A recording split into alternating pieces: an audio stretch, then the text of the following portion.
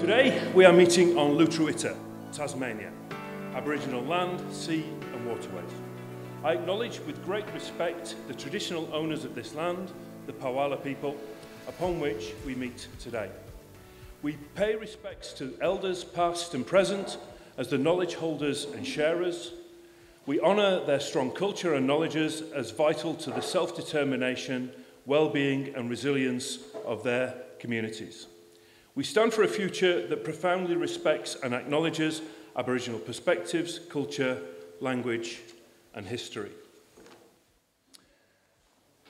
Good morning everybody. Let me add my welcome to that of Leslie. As I was driving in here today, I was thinking, I hope the rain keeps off. And then my next thought was, perhaps we could do with a bit of rain after all. So if it's going to rain, we want a good lot of rain, or we want no rain. We don't want anything that lands in the middle. A year ago, we were celebrating having built the dairy and the irrigation and what have you, the investment of the state government of the university onto this farm. The state government gave us $5 million approximately, and the university gave us $2.5 million, and that was shared mostly on this farm, but also on the veggie farm as well, and that enabled us to build the dairy parlour and the slurry storage and the irrigation dam and the irrigation and irrigation system and what have you. And frankly, this time last year, we were celebrating the miracle of having got all of that done through COVID, through everything tripling in price, of the difficulties of getting stuff transported around the world. And I don't think in my entire career I've been more relieved than the moment that got built. Am I too loud? All right. Oh, really? Okay, all right. Yeah, so last year we were celebrating having got the facility done. This year, we hope to talk about what we've done with that confidence that's been put in us, and how we are delivering for Tasmania, for Tasmanian dairy, the dairy industry in Tasmania, and what we're doing. This farm exists for at least 4 reasons.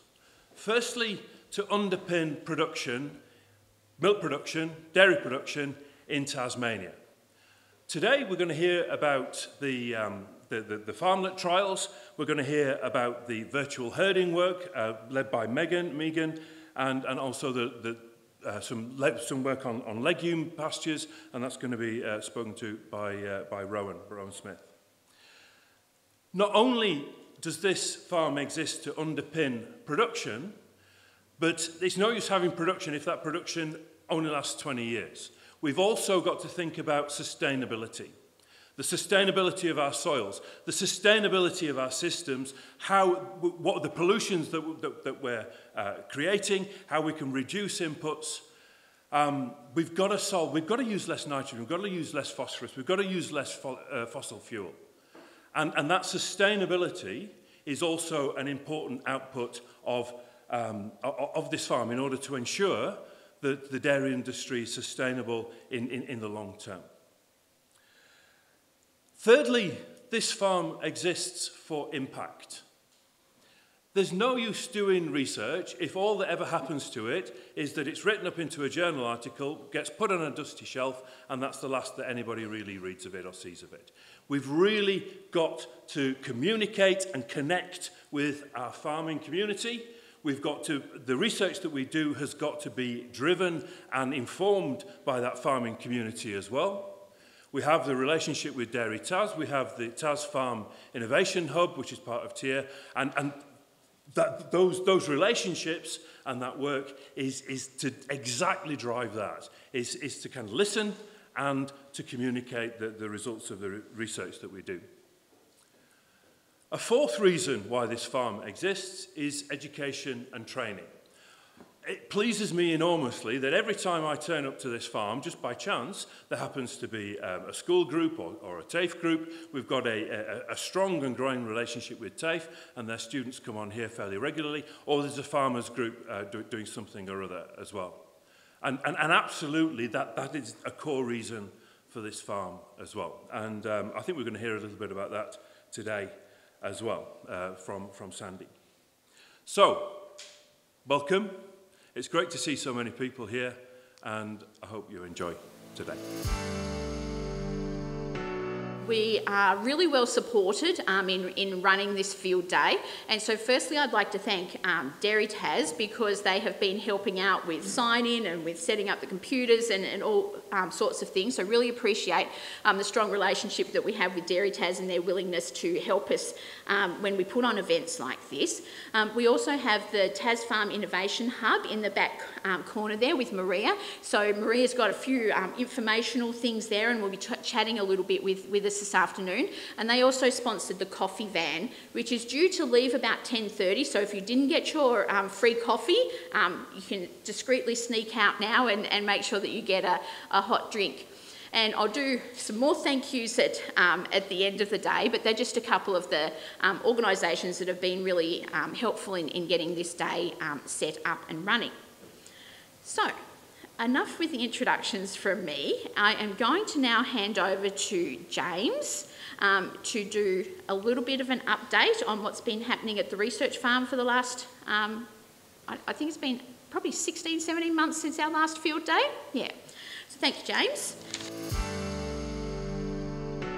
I'm James Hills. For those who don't know me, I lead the Livestock Production Centre within TIA, and the farm sits within that centre. And what I wanted to do now was, rather than hearing a lot from me, I wanted to introduce Andrew.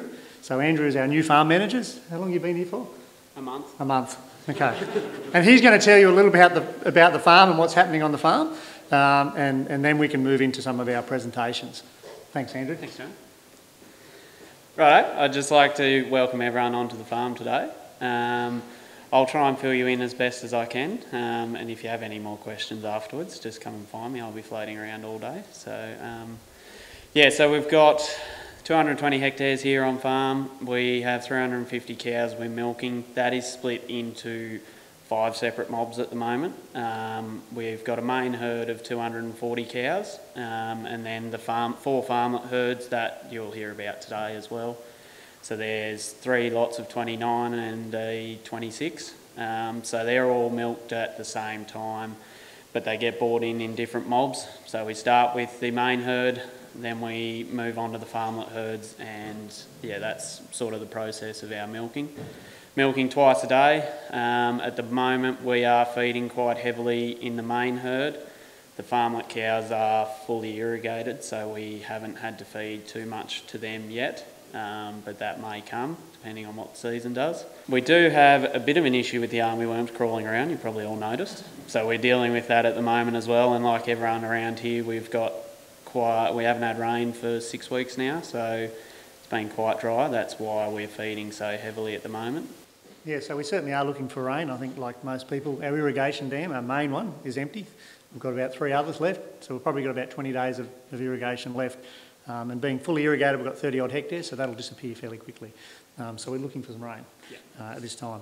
One of our major projects here is around our farmlets, and as Mike has been saying, we upgraded the infrastructure on this farm to enable us to do farmlet-style research, where we've got a systems approach to understanding some of the challenges that we face as an industry. And so in the farmlet study, our main aim when we originally were thinking about setting this project up was to see whether we could achieve about 2,000 kilos of milk solids per hectare, produce about 20 tonnes of pasture, dry matter per hectare with about 150 kilos of N.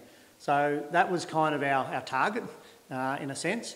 The strategy that we were looking at in terms of achieving that was to increase species diversity and to look at increasing biological nitrogen fixation. So the key measures that we're doing, and we'll talk a little bit more about that later, is pasture utilisation. We want to see how much pasture we're able to utilise.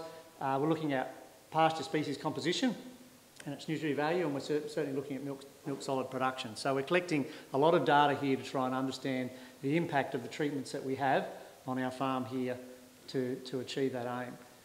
If we think about the treatments or the farmlets, the 4 herds that we currently have here, you'll notice they're colour-coded. Blue is the commercial control, which is our 300 kilos of N per hectare farmlet with just ryegrass and some clover, which we would call the industry standard mix under irrigation, so a very commercial high input irrigated system.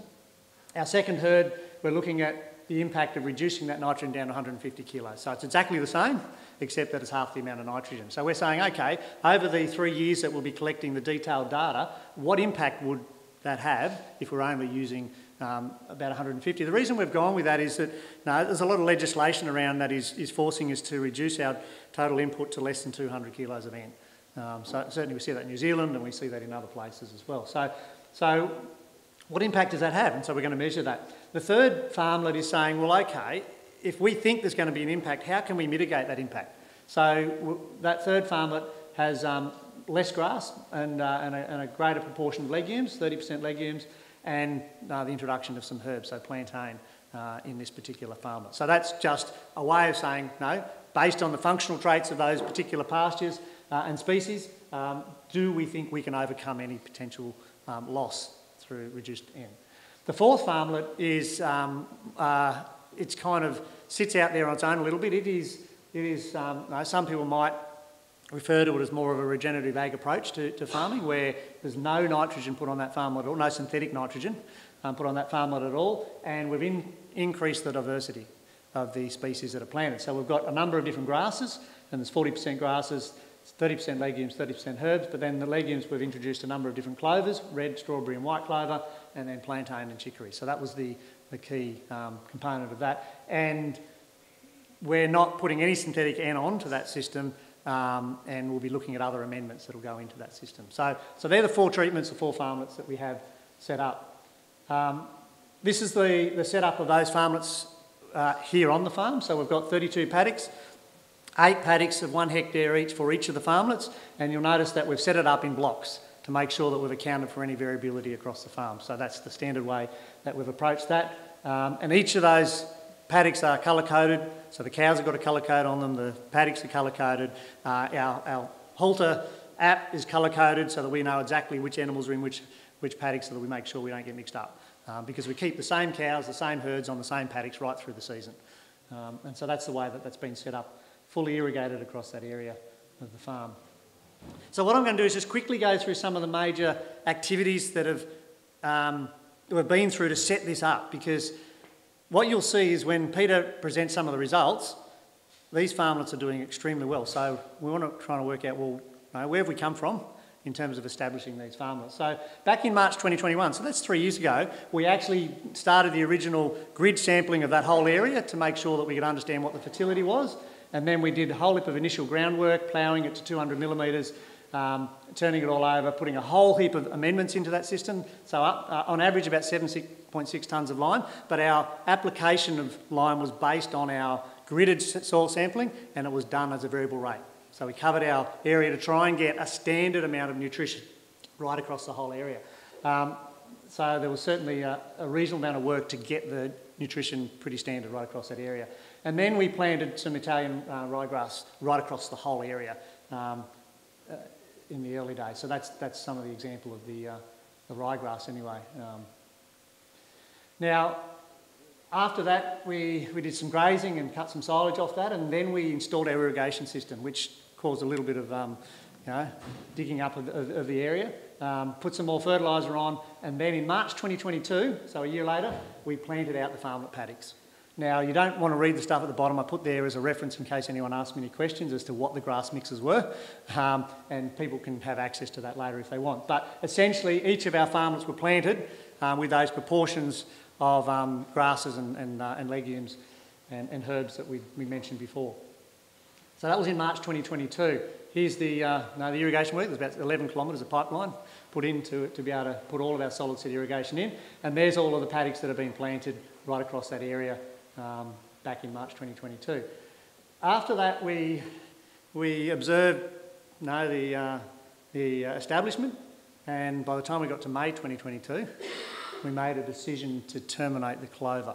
We actually had a really good clover take, but the problem was we had a whole heap of broadleaf weeds came in. Now, we did what we could to try and deal with that initially, because we had fallow ground and we sprayed it out, but when we went and installed all the irrigation, we did a whole heap of disturbance again. And so we had to then deal with that disturbance, and then we ended up with a whole heap of broadleafs that came into that system. And so we had to go through a process of broadleaf spray right across the area between June and September 2022, and then we had to prepare for re-sowing the clover, obviously with the broadleaf application, back into our farmlets in September and October 2022, and then November we had our next maintenance fertiliser put on.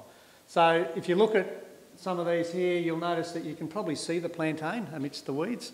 There's a whole heap of fumitree in the top one, there's a whole heap of capeweed across those paddocks. It was just going to be impossible to be able to manage that in that current scenario. So we had to go through and clean that up initially, and then we then went and planted our clover back in. But in order to get the clover established, we were a little bit worried that the ryegrass was going to be very, very competitive and make it very difficult to establish our clover. So we actually did a whole heap of work to be able to, and I'll just see if I've got that there, to prepare for re-sowing the clover. So we did a whole heap of mulching, raking and grass removal and scarifying to make sure that we had an area prepared post-grazing on each of those paddocks to be able to properly plant that clover in.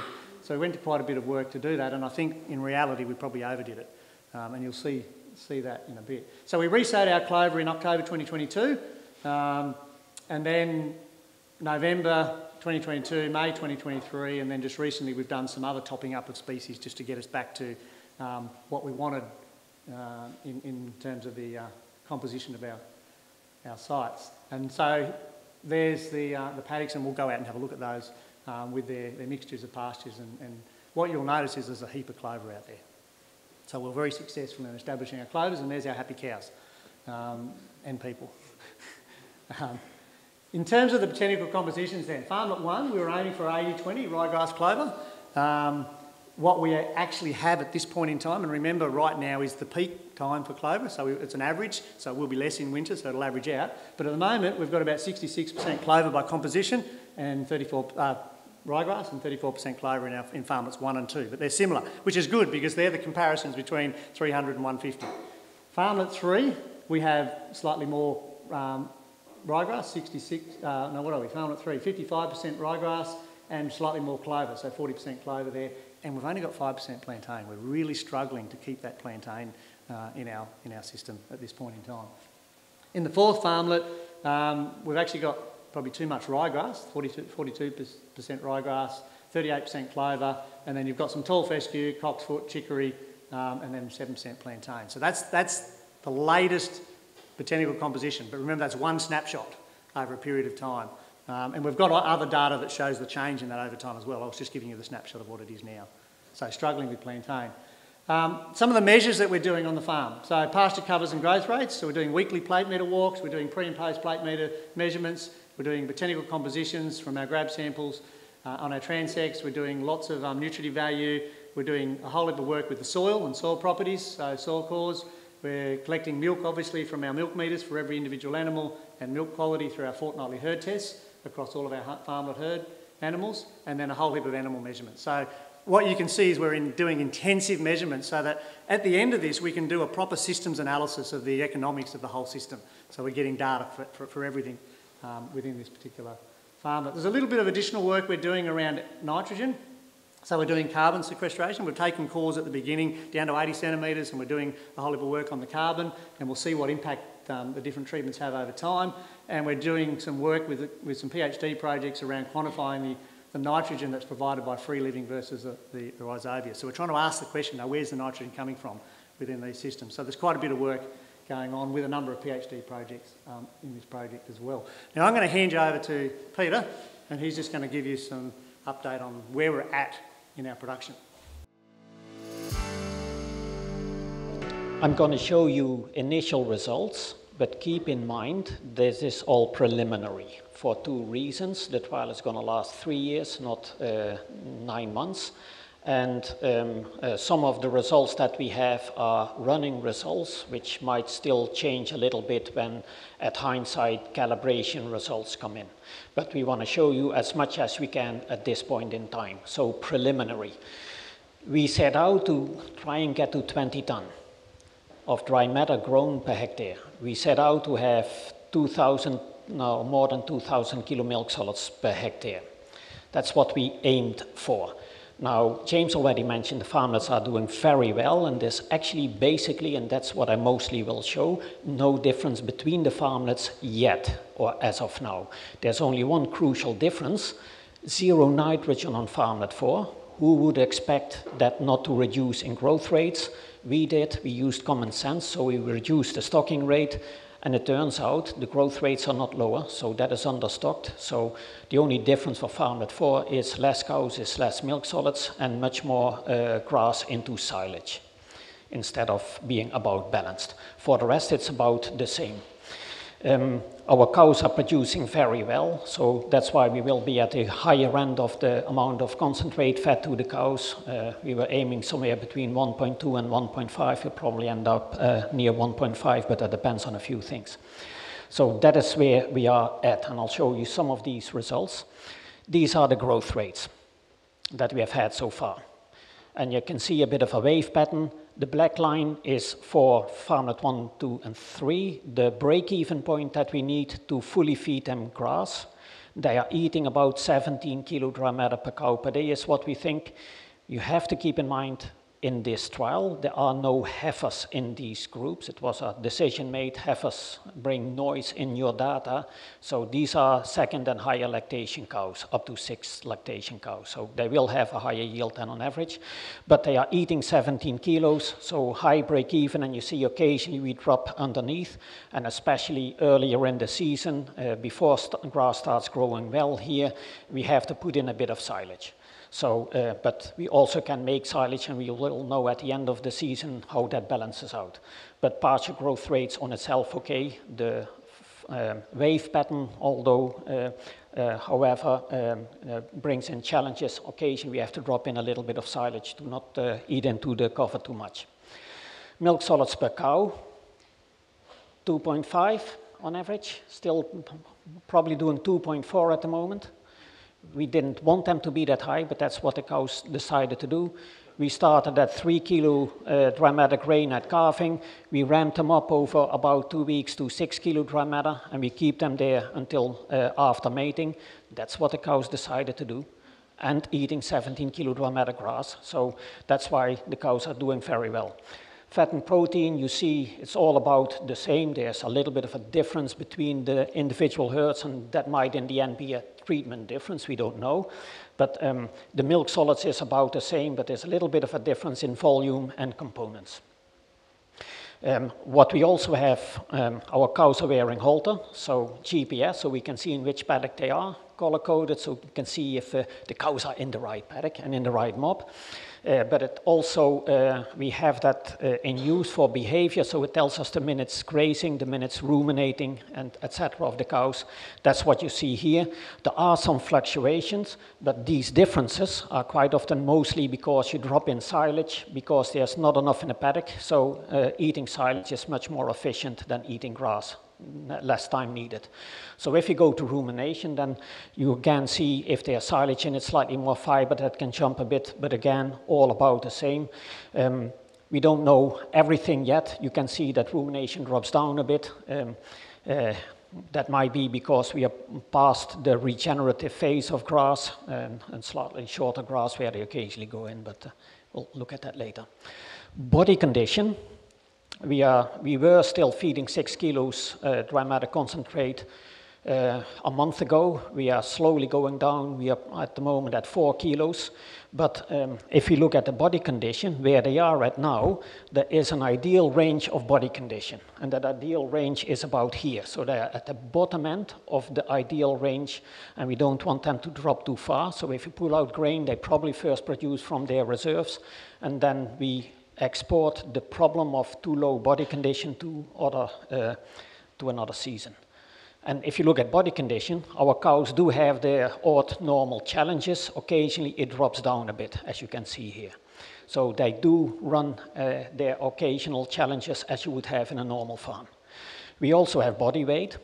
Body weight follows a similar pattern. As you can see, not much of a difference. It sometimes goes down, has to do with rumen fill and so on, and just that the reserves are recovering a little bit, but it's mostly impacted by rumen fill. And again, you see a lot of changes where sometimes you see when we have to drop in silage, they fill up a bit, and when you go back to grass only again, the flow rate is a bit higher and they might fill up less, but they go through their challenges. Growth rates, yeah, as I mentioned before, that is where we are at. Not much difference between the farmlets. How can it be for Farmlet 4? Don't we need nitrogen to grow these paddocks? So, what do you do normally on your farm? 30 kilos of nitrogen per round, roughly. Somewhere between 25 and maybe 35. I'll go to the higher side. You grow 1,500 kilogrammatter. Cows in at 3,000, residual at 1,500. If this would be the only nitrogen available, you only have 14.5% crude protein. Can you grow grass when grass is only 14.5 crude protein? No, it has to be 18, 19. So what happens in reality? You have your cows as fertilizer spreaders in your paddocks. They don't do it even, they do it in piles and puddles, but they do spread nitrogen in the paddocks. So we have a stocking rate of 3.9, so that is fully irrigated. What you see here is you have to assume a certain amount of effective N per cow stocking rate per hectare, per round. If I have that at 6, that's about 23, we get to 58, and suddenly you are at 24% crude protein, and your grass is growing. Where is that coming from? Your cows eat a certain amount of feed, there's a certain amount of protein in it, that is a certain intake, only a small component goes in milk, and the rest is excreted. About 100 kilos or so, depending on the amount of protein in the diet and how much they eat. So Europe deals with this all the time. Here are Irish results that show what they expect that comes out of the backside of the cows.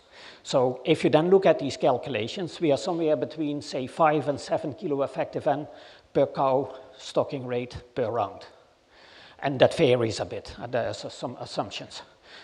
One of the things that James talked about is nitrogen use efficiency. Plantain can help improve nitrogen use efficiency.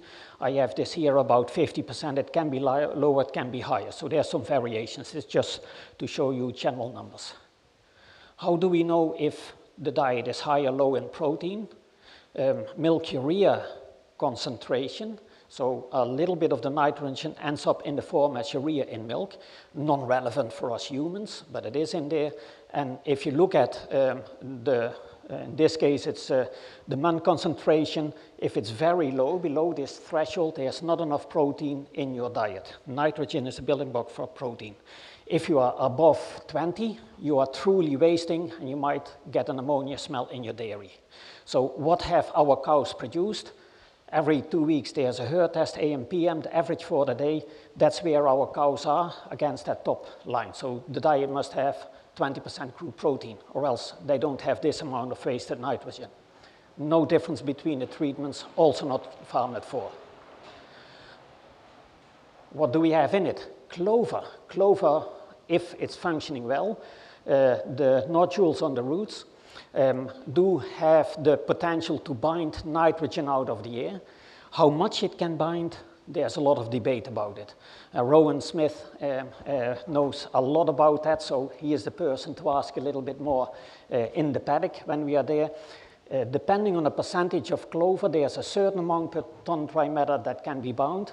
I sometimes hear maxima per year that it can do. This might be potentially be higher than it is, we don't know. And there's some further investigation happening in the background with this Farmlet research to find out where the nitrogen is coming from. But again, per hectare per round, there can be 10, 20, maybe 30 kilo of nitrogen made available through clover.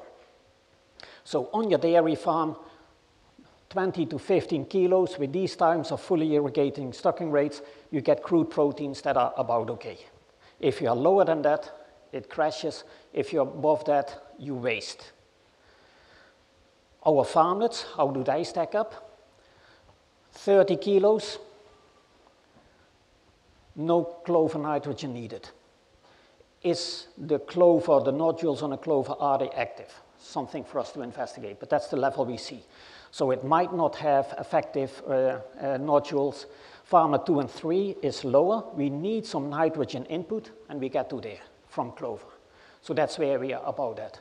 But Farmlet 4, 0. We have a lower stocking rate. We didn't expect it to grow. Some of the nitrogen is not recycled, it's in silage bales. So it's actually less. Even if I go to this higher level, protein is lower than what we see in the milk. So that's where we have a conundrum. Maybe this is 40 and not 25 what it brings in, but that's where James mentioned there's some further research happening to look at. So as you can see, Farmlet 4 is for us a little bit of a conundrum. The stocking rate has to go up. Where we put it at, we don't know yet for next year. Questions? Study on finance? On the financials? No, not yet. You can only do that thoroughly at hindsight so that you know what assumptions to put in. What you have to keep in mind, everything is the same at the moment except stocking rate for Farmlet 4 and the amount of nitrogen going in.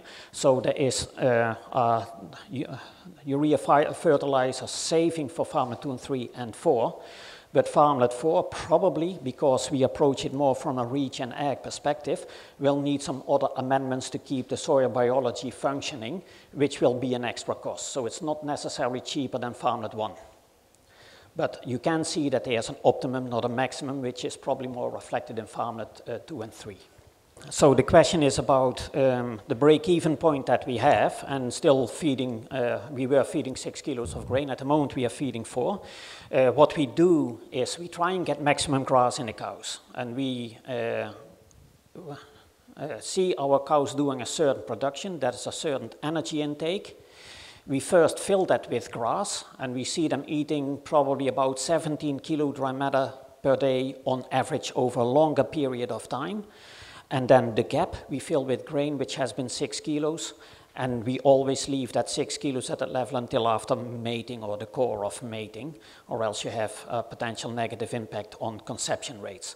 So the amount of grain that we feed now is driven by the fact that they are doing still 2.4 kilo milk solids. They have to eat 18 kilo grass, which I don't think they can. Dry matter and 4 kilo of concentrate, and we might about get there and keep conditions stable. But we run the risk, and you see our cows have been challenged on a regular basis. You see that we prioritize a high dry matter intake. The debate is only, could that be 18 or so? But you can see there were so many challenges over time as you have, especially until after mating, you don't want to mess too much with them. The body condition of the cows is at a lower threshold that is seen as ideal threshold over the lactation. So that's why we are at where they are.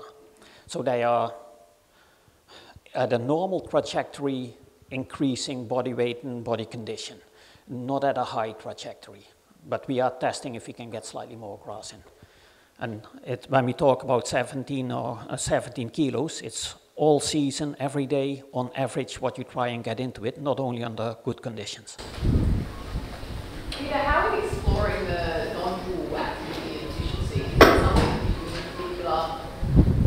One of the, James can explain a bit more about that probably, but one of the side projects we have running is a PhD student looking at where the nitrogen can come from within our system. So we are trying to pull it apart more to get more evidence for that.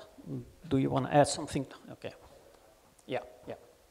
So we are exploring that further to see if we can find the cause of the nitrogen in the system. So the question was, we renovated old sod, ripped it up, that dies off and is digested in the soil, and that releases nutrients. Would that have been the source of nitrogen? That's one of the things that we considered too. One of the things we did, however, is, and that is now already longer than 3 years ago, that is when the old sod was ripped up.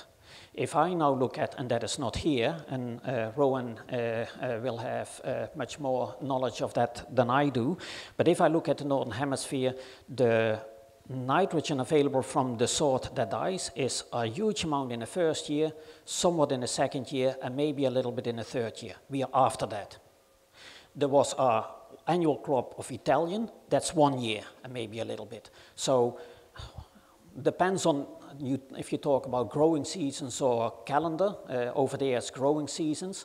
When this season started, that nitrogen was used up, had become available already, or there might have been a smidgen before Christmas, not now, and it still looks good. So it might still be, but hey, we assume that that's not truly driving the difference. Thanks for the opportunity to come and talk today. I am a little bit out of my rainfall zone, but there's some common things that work across our pasture systems, and it's refreshing to see that the dairy industry is now looking at legumes. We've been quite focused on them in the low rainfall environment for quite a bit of time, and so bringing that knowledge that we've got in there across to the high rainfall zone is really interesting. So I just wanted to talk about how I see our feed bases in Tassie, and I'm making some generalisations here, and there's obviously a lot of different ways that people are managing their farms and their grazing, but essentially where I see the high end or the dairy system is that it's high rainfall or irrigated, quite intensive. It can be beef as well, but the land value is obviously high. The fertiliser inputs have historically been higher than other grazing systems. There's generally higher renovation rates being driven by that need to get higher output in terms of our pastures. Generally, because we're high rainfall and we've got the ability to irrigate, the renovation rate is higher, and there's a lower risk of renovation failure. And our composition generally has been dominated by a couple of species. Perennial ryegrass obviously is the grass, and with reasonably lower rates of legumes and herbs. Obviously white clover is the big one in our high rainfall zone. You kind of push across into a slightly lower rainfall. We're moving more into beef systems. We've got the ability to irrigate at some times a year, but quite often not fully irrigated. Still probably reasonably high land value, but we're backing off on the inputs. So our fertiliser inputs are a bit less, our renovation rates are a little bit less, and we're starting to get into a little bit, because often it's dry land, we're getting into the space where sometimes we get renovation failure. And our composition is generally a little bit more mixed, and we see that with probably an increase of weedy grass species that tend to come into our mixes. We move across into sheep. We're getting to the medium-low rainfall. It becomes more a semi-extensive grazing system, much lower rates of fertiliser being put in, and sort of those renovation rates are quite low, and farmers are willing to accept or prolong those pastures for a lot longer than what we would see in the high rainfall zone. And then we get right into our extensive sheep wool grazing systems where our renovation rates are very low, and risk of renovation failure is high. So, a lot of the time we see farmers being burnt. They want to renovate a pasture, they get burnt, and we'll wait another 5 years until a rain event and I might have another go. So that's the way I kind of see our feed base. It's there's a lot of generalisation there, and there's a lot of probably grey in between, but that's the way I see it. Now, obviously we're talking about high rainfall here today, but the things that I kind of see that are really important for each of these of these feed bases at the moment, obviously dairy need to continue to manage and monitor for high utilisation. There's a lot of financial input going into it. We need to make sure that we're maximising that. But as James said, we're looking to try and diversify this feed base a bit and perhaps back off on our nitrogen inputs. And wherever possible, we're trying to cultivate and nurture any bit of remaining biodiversity we've got in our native vegetation. I'll quickly skim through these others because it's not a focus for today, but in general, improving our grazing management probably in our beef systems, and to a lesser extent in our sheep systems. There's a lot of gain that can be made there in terms of productivity around grazing management, and then just bumping up fertility rates. Again, probably in that sheep system, there's opportunity to improve our grazing again, but improve our renovation rates and get things moving in that direction. And probably the big opportunity in these lower rainfall environments is around biodiversity and making sure that we're nurturing and enhancing any areas of remnant vegetation that we've got, because they'll help offset some of these intensive areas. One thing that I wanted to highlight was we did a pasture survey in 2022, which was a 10 or 11 year gap from the period of time that we did it back in 2010-11. And what it's showing is that that northwest area of the state is probably our best in terms of our pastures being botanically productive. And what I mean by that is that those pastures are carrying enough, I guess, productive and exotic species for them to be optimally productive. And we see that the renovation rates are kind of driving that in the northwest. So you see those dark green dots in the Circular Head King Island region. They are our best pastures in the state. When you go further east and into those lighter coloured dots, we start to see big proportions of weedy grasses coming in. And although they are productive at certain times of the year, they are holding back our productivity. Okay, so those, and you notice that it probably follows pretty neatly with a rainfall gradient. But the thing I want to emphasise is there's plenty of good pastures in those East Coast and Midlands areas, and so rainfall should not be an excuse for bad pastures. Focus on legumes for a moment. There aren't a lot of perennial legumes available.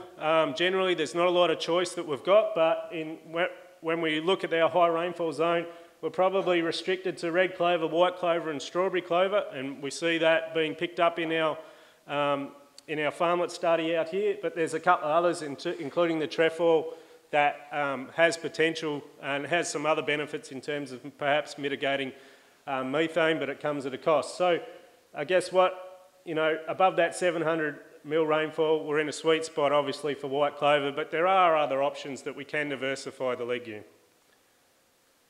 This is some work that an honours student did on a pasture legume evaluation that we had at Cressy. He dug up some of our legume plots and took measurements of the root structure to a depth of 50 centimetres, and from those measurements he was able to draw and depict what that root structure looks like. So this is a reasonably shallow duplex, quite common through the Midlands. The standout things that you can see is that where there was white clover, and quite a lot of the plants had already gone by this stage because it's on the edge of persistence for white clover, those roots are only operating in that top sort of 10 to 20 centimetres. So once we get a drawing of that soil profile, white clover is just not able to access moisture, and white clover tends to be a bit of a kamikaze plant. It'll grow and grow and grow until it runs out of moisture and then it dies. Okay? On the other hand, you go to the other end of the scale, Lucerne's got a deep taproot, it's able to access moisture for a lot longer in the season, and it's got the ability then, when it does get too dry, it'll go into a more dormant state. It will drop its leaves, it's got the ability to adapt to those dry conditions. White clover doesn't.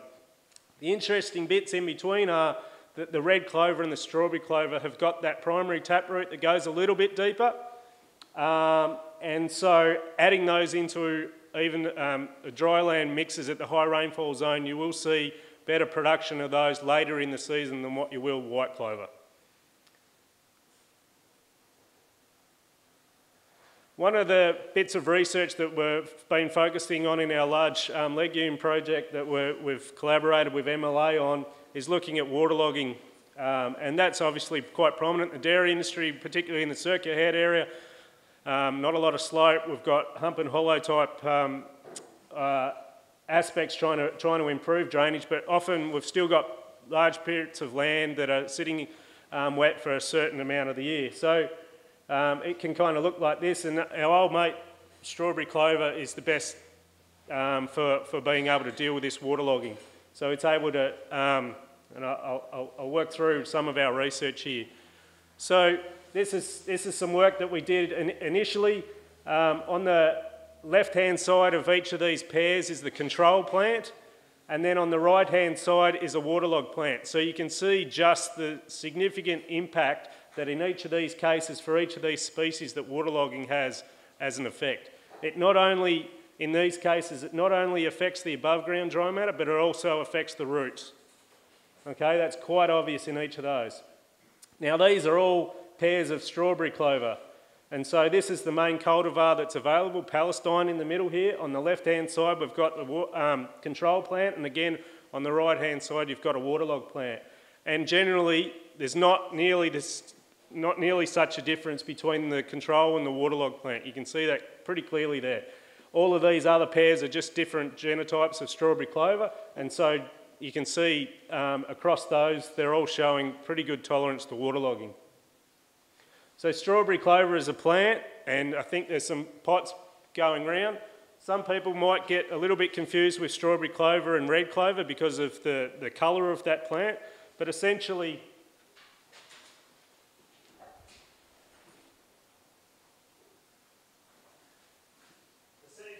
what we've got is a quite prostrate growing plant, and they grow out, it grows out from that initial primary root with these stolons, and they creep across the ground. Anywhere where we start to get enough moisture at the surface on each of these nodes along these stolons, it will start to take root. Okay, and so you can see this daughter, effectively a daughter plant, just starting along that stolon and sending a root down. Now, that is really enhanced when we've got periods of waterlogging. Okay, so the other why it's called strawberry clover is partly because of those stolons. Looks out like how a strawberry would operate and then set down those daughter plants. But also when you look at the flowers of these and the seed ball, you know, it looks like a strawberry. So there's clear differences. So you can see once we start getting a period of waterlogging, we start to see that primary root or those deeper roots start to pare back. So that water will start to have a detrimental effect on those deeper roots. But what we see with those above ground stolons that run across the surface, we see a change. So in the waterlogging event, we'll see this adventitious rooting or this daughter rooting along that stolon, and it's shifting its roots to the surface where there's actually more oxygen, more gas exchange available. And so that's its major adaptation. That's why this ability isn't seen in the other legume species, so it's quite different. The other thing that we see in its ability to adapt is that it forms arenchyma. So effectively it's opening up the centre of the roots into big straws and allowing gas exchange to come from up in the top part of the plant down into the roots, so all the processes in that root can continue to function. Now, Adam Langworthy has only just recently left us, and myself and a few other researchers and tech staff have been working on strawberry clover and trying to understand whether this waterlogging trait is consistent across all of the strawberry clover germplasm. And so this map's sort of showing all the areas across Europe, Northern Africa, and up into Scandinavia and out into China where strawberry clover germplasm has been collected. It's got quite a wide natural range. And so we wanted to bring together germplasm from all those different ranges and see whether or not all that germplasm has the ability to be waterlogging tolerant. And this is how we set that up in these similar type pots and enforce a waterlogging event. What we've found is pretty much right the way across that 40 odd accessions or different genetic material that we looked at, there's not really a significant effect of waterlogging on shoot weight. Okay, so that waterlogging tolerance trait seems to be very consistent across the whole species. Where we do see it does have an effect on root weight, and we expected that. So we do see a pairing in the root weight, but it's still being able to function above the ground. And like I said, that arenchyma formation starts to increase under waterlogged conditions. What the implication of that is that we should be able to follow traditional breeding practices, incorporating perhaps some germplasm from other areas in the world into the current germplasm, and do that without the risk of losing waterlogging tolerance. We want to try and increase productivity of strawberry clover because in general it's less productive than white clover, but we want to do that without losing its waterlogging tolerance, and that's quite important. So I guess what I'm saying is this strawberry clover is quite a flexible plant. It's been underutilised, I believe, in our farming systems. It's got the ability to be able to survive in dry environments. I've seen patches that have been in the Midlands in you know, hollows, but albeit they've been there for 40 years and it's been able to continue to grow in the Midlands under harsh conditions. But it's when good conditions come, it's able to spread and recolonate areas in the pasture. And I think that's really important. And then obviously adapt to waterlogging conditions. So you kind of got this all-round plant. Normally we'd say, okay, if something's drought tolerant, it's probably not going to be waterlogging tolerant at the same time. Hollows, but albeit they've been there for 40 years and it's been able to continue to grow in the Midlands under harsh conditions. But it's when good conditions come, it's able to spread and recolonate areas in the pasture. I think that's really important. And then obviously adapt to waterlogging conditions. So you kind of got this all-round plant. Normally we'd say, okay, if something's drought tolerant, it's probably not going to be waterlogging tolerant at the same time, but we probably have that in this plant. Just a couple of follow-up things for producers about just legumes in general. If we want to improve, enhance the legume composition, we need to make sure that our pHs are up. I think there's, like I say, the ability to sow multiple legume species rather than just one. Potassium and phosphorus are critically important for some of the micros. When we are sowing legumes that the seed is freshly inoculated, often, and that coating is fresh, if we leave, if the seed has been in the warehouse for too long or it's been on the back of the ute, the rhizobia will die. It is a living organism and it's sensitive.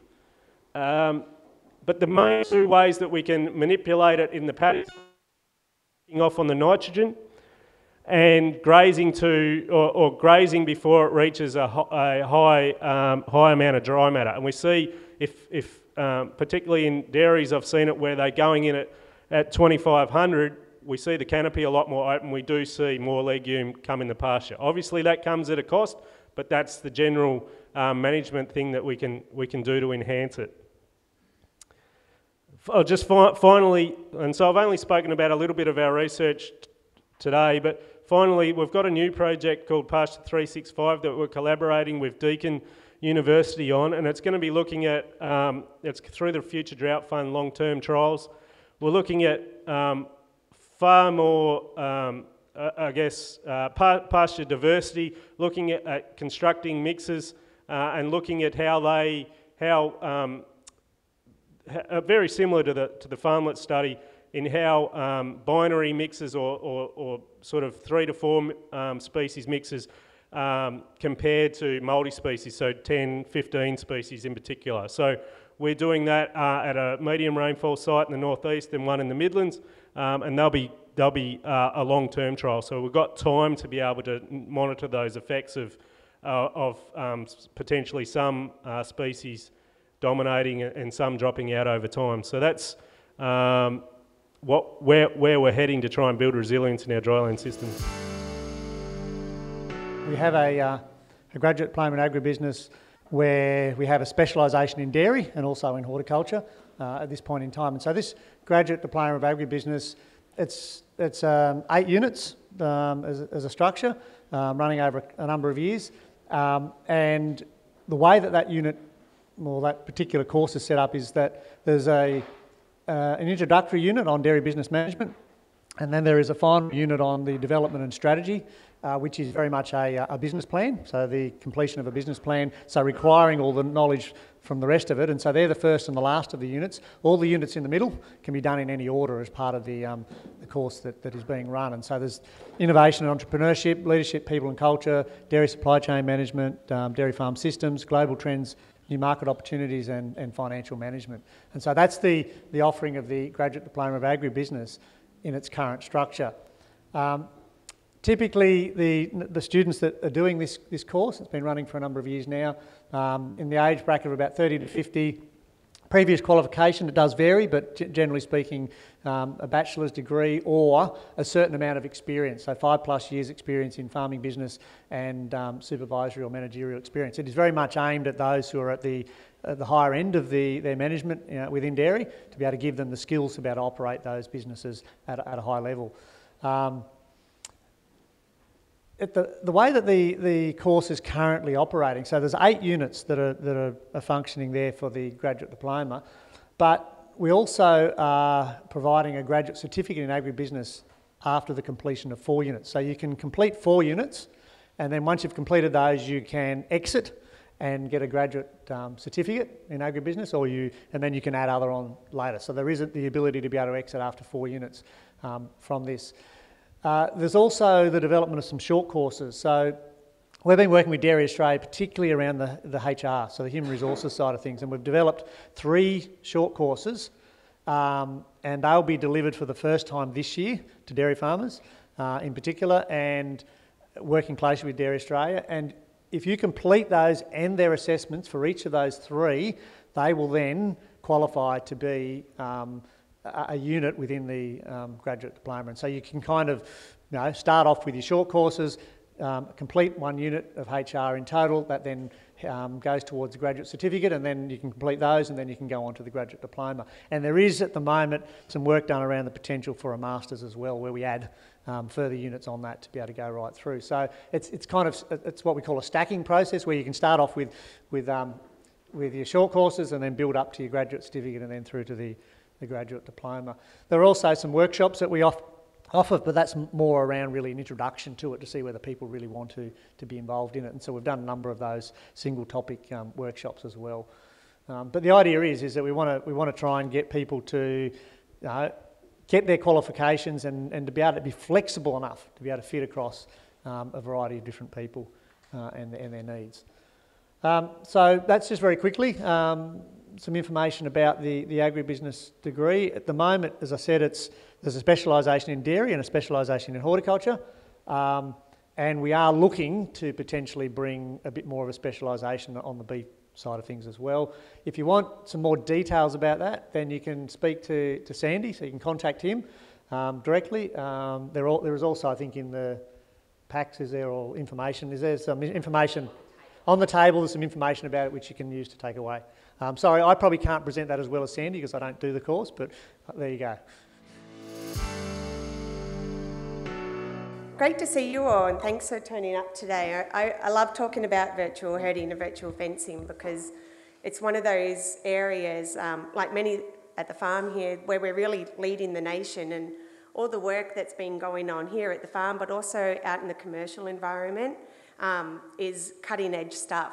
So it's really exciting to always see what's happening and to spread our knowledge about what we've found out here into the broader commercial world as well. So many of you may already know, but for those who don't, virtual fencing is a technology that's used to manage and control the movement of cattle using sensory cues rather than a physical fence or an electric fence. So how the technology works is that you can set a fence line using a GPS.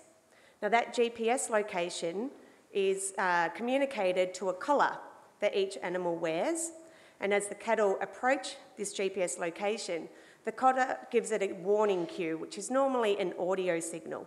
If she ignores that signal and crosses over the virtual fence line, then the collar delivers a short, sharp electric pulse.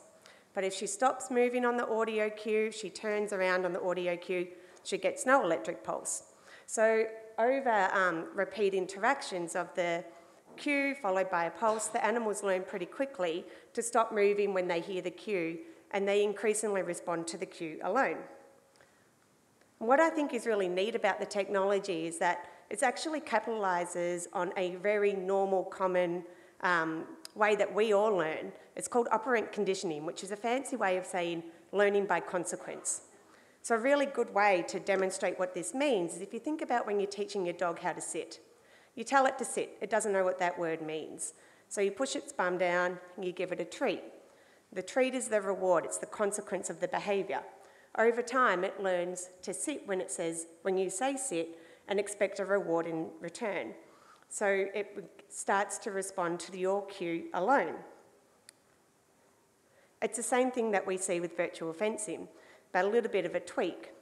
The cows learn that warning cue, the cue that we're giving it, which is the audio, means stop moving, and that way it can avoid electric pulse. It gives the control back into the animal in terms of whether it receives a pulse or not. I've got a video here of a cow grazing with an older kind of technology called the e-shepherd, And I'm going to see if it works. I don't know if there's audio on this, but you can hear the audio signal if the video is working properly. And then, no audio. That's okay. You'll be able to see the moment where she gets her cue. And she's actually quite a reactive animal. Often they just turn and keep grazing, but it works really effectively. Now, most of our work at the moment is with a tech company called Halter. We've been playing in the virtual fencing space for nearly a decade now, but at the moment we are working with Halter for a number of reasons. Now, the first of those is that Halter has been designed with the dairy cow in mind, and some of the previous products we've worked with have been more designed for, say, large cattle farms and extensive beef. And we found that when we took those and tried to fit them into our systems, where our animals are quite different and our management is quite different, it didn't always work in the same way.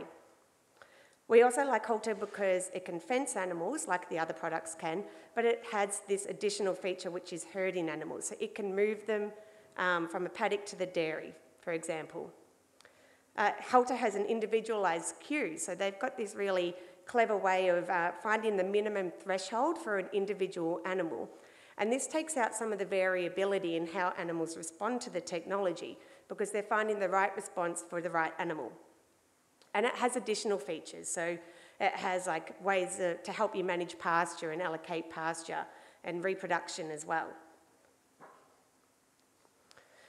So if you think about all of that, I think that it's kind of clear why people are interested in the technology and what it can provide producers and the sorts of things it can bring to your farming system. But the other side of this is, what is it like for the animals? And one of the important things about answering this question is that in today's society, with any new technology or management system, we are required to demonstrate that we are at least not negatively affecting welfare. Hopefully we can improve it, but at the bare minimum, don't negatively affect it.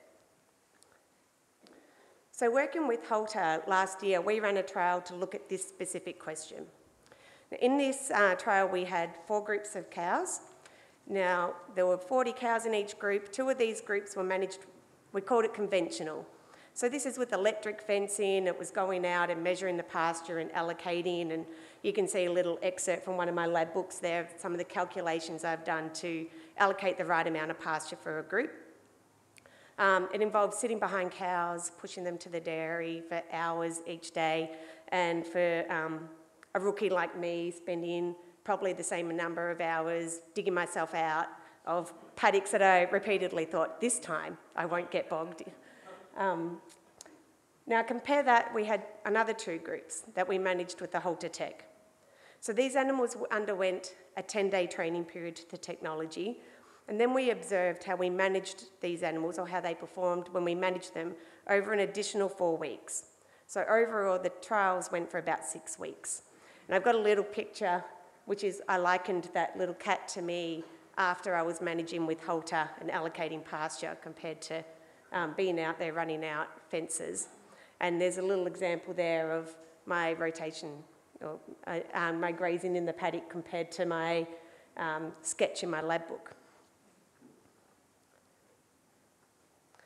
Now, firstly, we found the technology, I'm going to split this up. So I'm going to first talk about what happened when we were virtually fencing them. So that's when they were in a paddock being grazed. And then after that, I'll talk about what happened when we were herding them. And I'm doing this because most of the other products out there only use fencing. So, you know, to be a bit more of a comparison like for like. And we found the tech works really well at keeping cows off fresh pasture in a paddock. So you can see some graze lines there.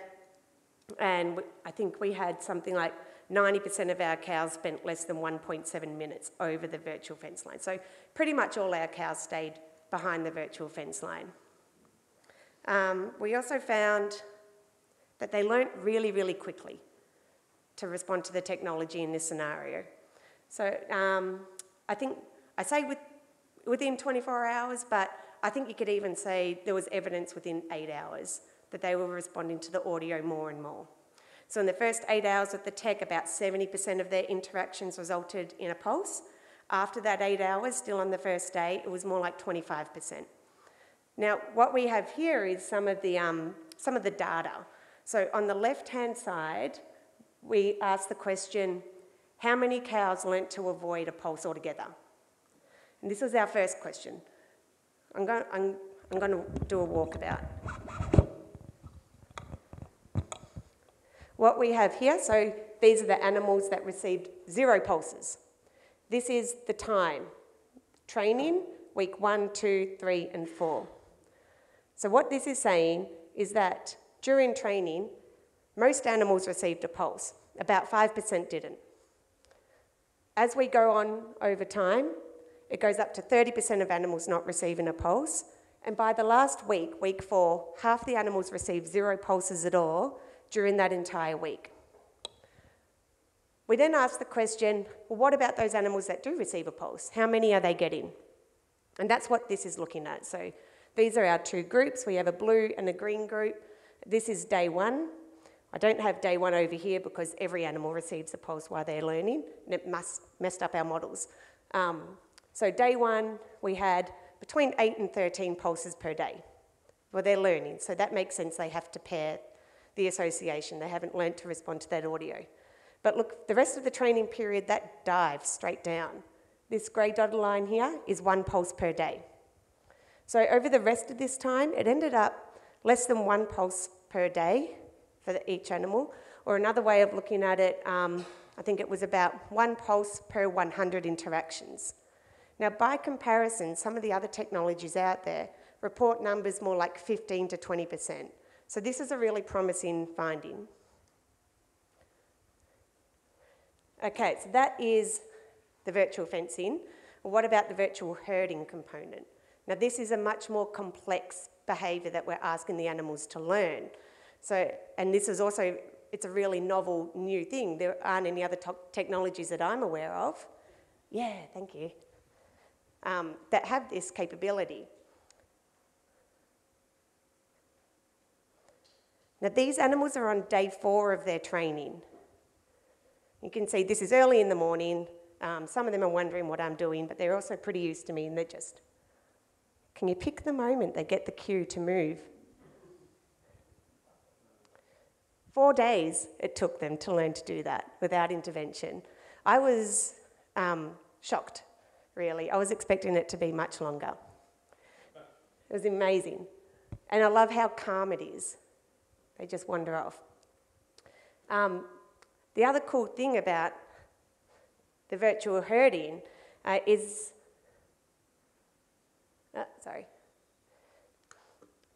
it works by incorporating a third cue called a vibration cue.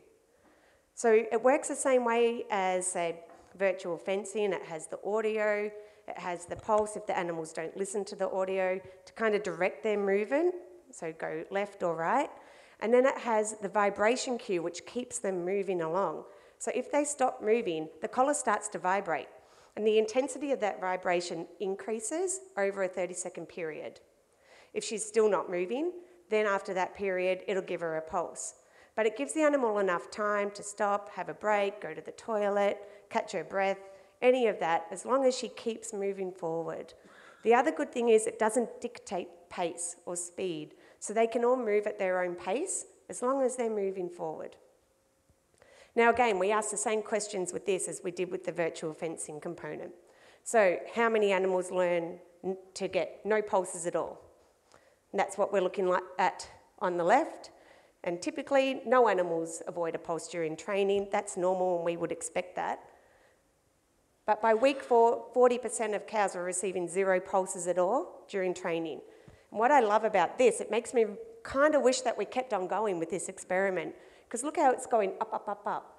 I wonder what happens with that over the months that come. Does it keep going up?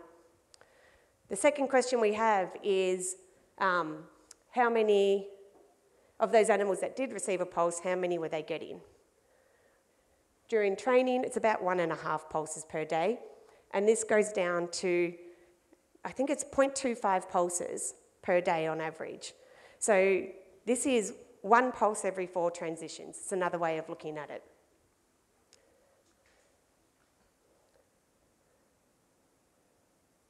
Oops. So that gives us an overview of what's happening to the cows, but it doesn't really tell us what the cows think of this.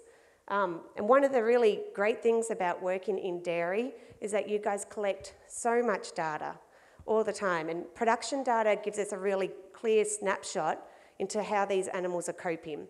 That's because animals that are stressed, that are not coping well, don't produce as well as animals that do. They don't grow as well, they don't put on as much weight. So we can look at these things to determine how the animals are coping. So this is their milk. The blue is the virtual fence cattle, the pink is the electric fence cattle, and we saw no difference in their milk production. This variation is, this dive here is when I cut out silage for a little while because it's some pasture rotation stuff, and then I put them back on here. On the left here, you're looking at body condition, no difference there. We're looking at weight here, no differences there either. So no red flags in our production data. When we look at behaviour, this is rumination. There was no difference in how the animals were ruminating between our electric fence and our virtual fence groups.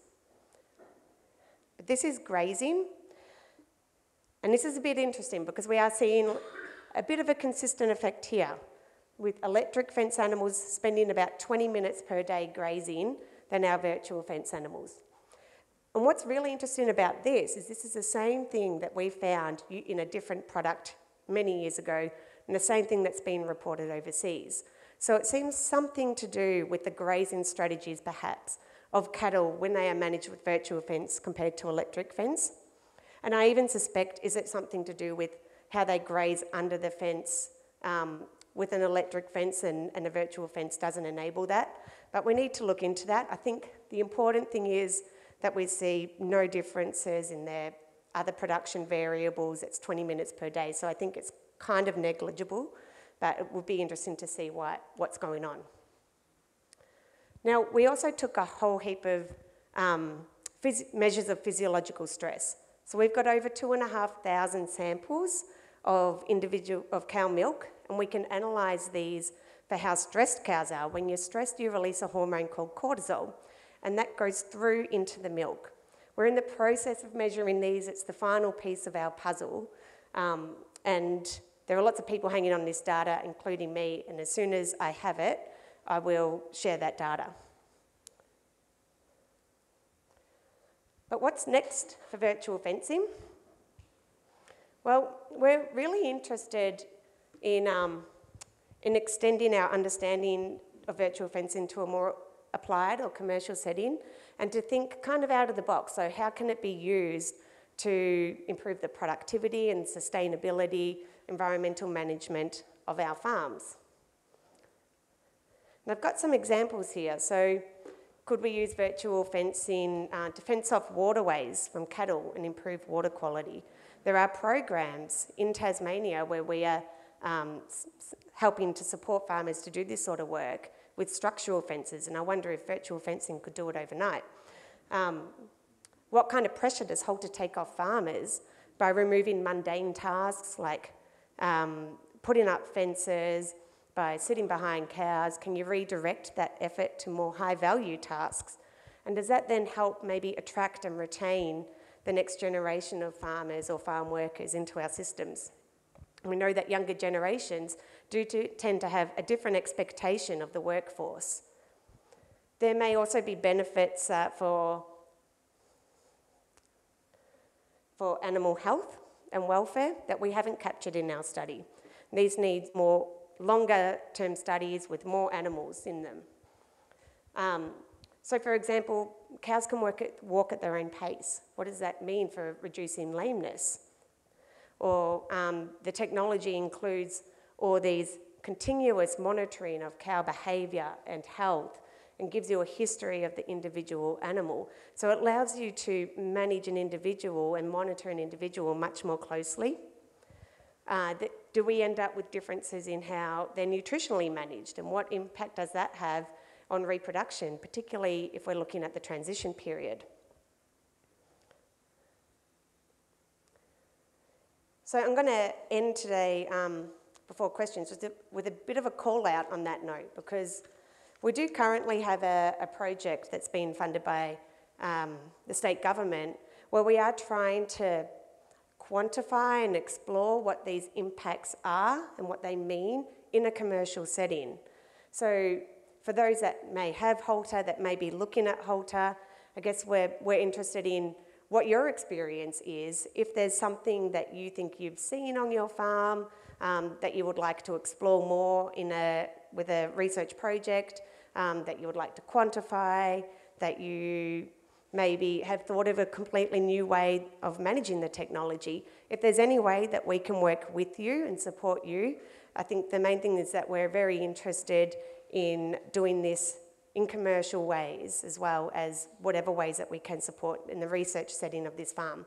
So if that sounds like something that, you know, you have some questions about halter and that we can help by collecting data and give that back to you, then please feel free to reach out to me, or about anything halter related or otherwise. Just I'm very contactable. So thank you, and I'd love to answer questions. I was wondering what sort of stock densities you're able to achieve with the fencing, please. Yeah, good question.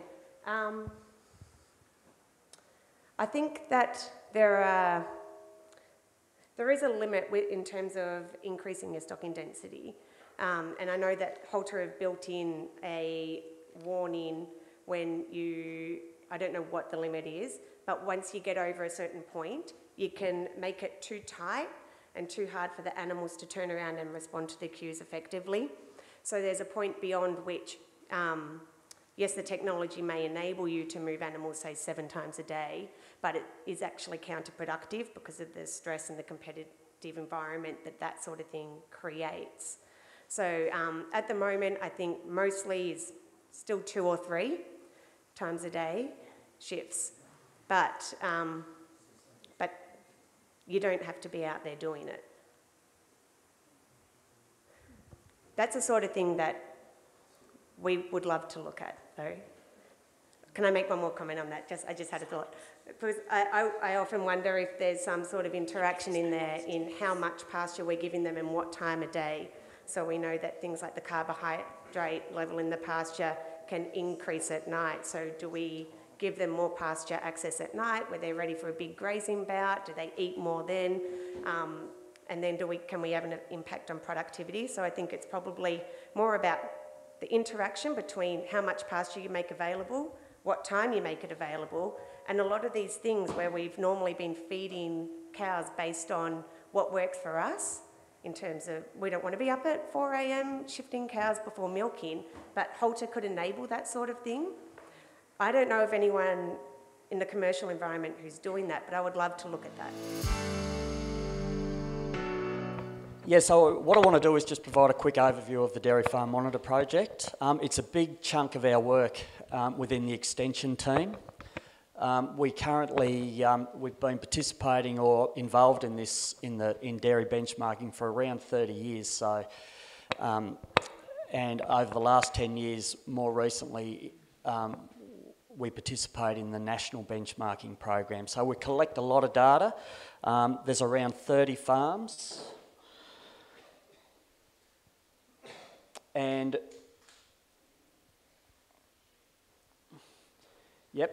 and within the benchmarking program, we measure the physical and financial performance of those dairy farms. So I'd like to thank all those farms for participating. It is a big job. We've got a small window. We start collecting around the 1st of June, and we lie our deadlines around the 30th of October. So we try to cram a lot in. And the information that we collect is really important. It's important for the farm, not only for the farmers, but for industry. We're able to provide reports back to the farmer for just individual farm analysis, but also for industry to compare state by state, but also provide a report back to industry. So we're able to track the trends, physical trends, performance trends, and also those financial trends. And in terms of financial trends, it puts some of those the costs and the performance of dairy farm costs into context. And more importantly, we try to track milk price and cost of production. So within cost of production, we've got variable and overhead costs. And as you can see, it lets us look at what's happened over time, not only what's happened in the last financial year, which was 22-23, but we're able to look back at where we've come from to where we are now. And as you can see, so like for 22-23, we're at a $9.88 milk price. It was a fantastic year. But more importantly, if you look at cost of production, which is here, it's gone from $5.06 back in 13-14 to $6.94. So the cost of production, there is a cost creep, which we notice, and that's why the information that we collect and the participation from dairy farmers who provide that information is really, really valuable. Without that, we don't know how we're going. So if you can't measure it, you can't manage it, as they say. When you look at milk price and cost change over 10 years, milk price has gone from $6.87 to $9.88. There's been a change of 43.8% over that period, which is a 4.4% change per year. And the same for variable and overhead costs. You can see how we've tracked it. The change has been huge. It needs to be put into context, but it's really important information. And as far as cost of production goes, which is critical in terms of running a profitable business, you can see how those costs are trending. And just to put it into further context, I looked at what the average inflation rate's been over those last 10 years. It's increased to 2.3% from 2% to around 2.3% on the back of the 22 year, where we've seen inflation creep to around 6.6%. So that's sort of thrown a few of those trends or some of those. It was a huge year for inflation. We're still seeing inflation creep, but what it's done is increase the average inflation rate. But when you compare it to the change per year, you can see variable overhead cost of production is all increasing over and above the average inflation rate. But fortunately, milk price is also increasing, so it tends to put some of that into context, but we need to look deeper into the detail. What's in cost of production? For those who are not familiar, we've got variable costs make up 64% of cost of production. So that includes herd, shed and feed costs. Feed costs are the major one there in terms of cost of production, running at 56%. In terms of overheads, they're cash overheads and non-cash overheads, which include depreciation and non-imputed labour. And total overheads around 36% of the total cost of production. So some of these things we can control, other things, well, everything we can control, some things we can't, for example, rates and some of those costs like farm insurance, which we don't seem to have much control of at all. But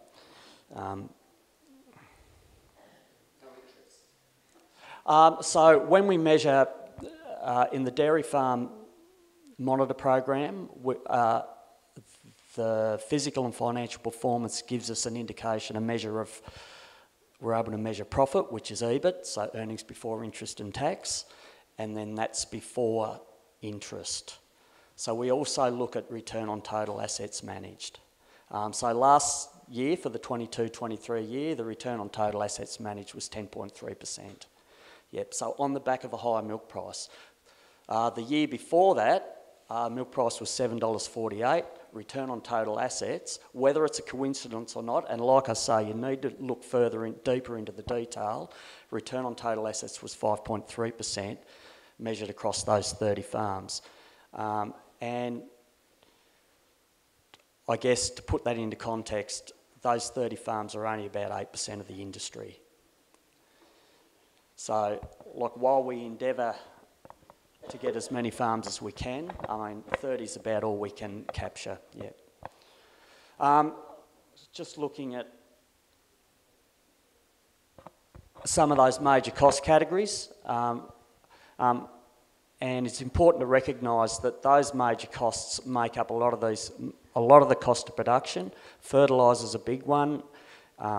It's one of those essential costs that we can't avoid.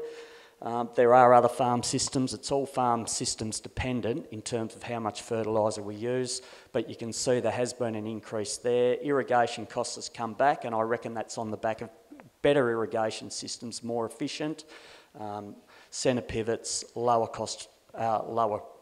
running costs. Fodder purchases have also increased, and grain and concentrates. Agistment's a big one. So, how much time have I got, Leslie? Right.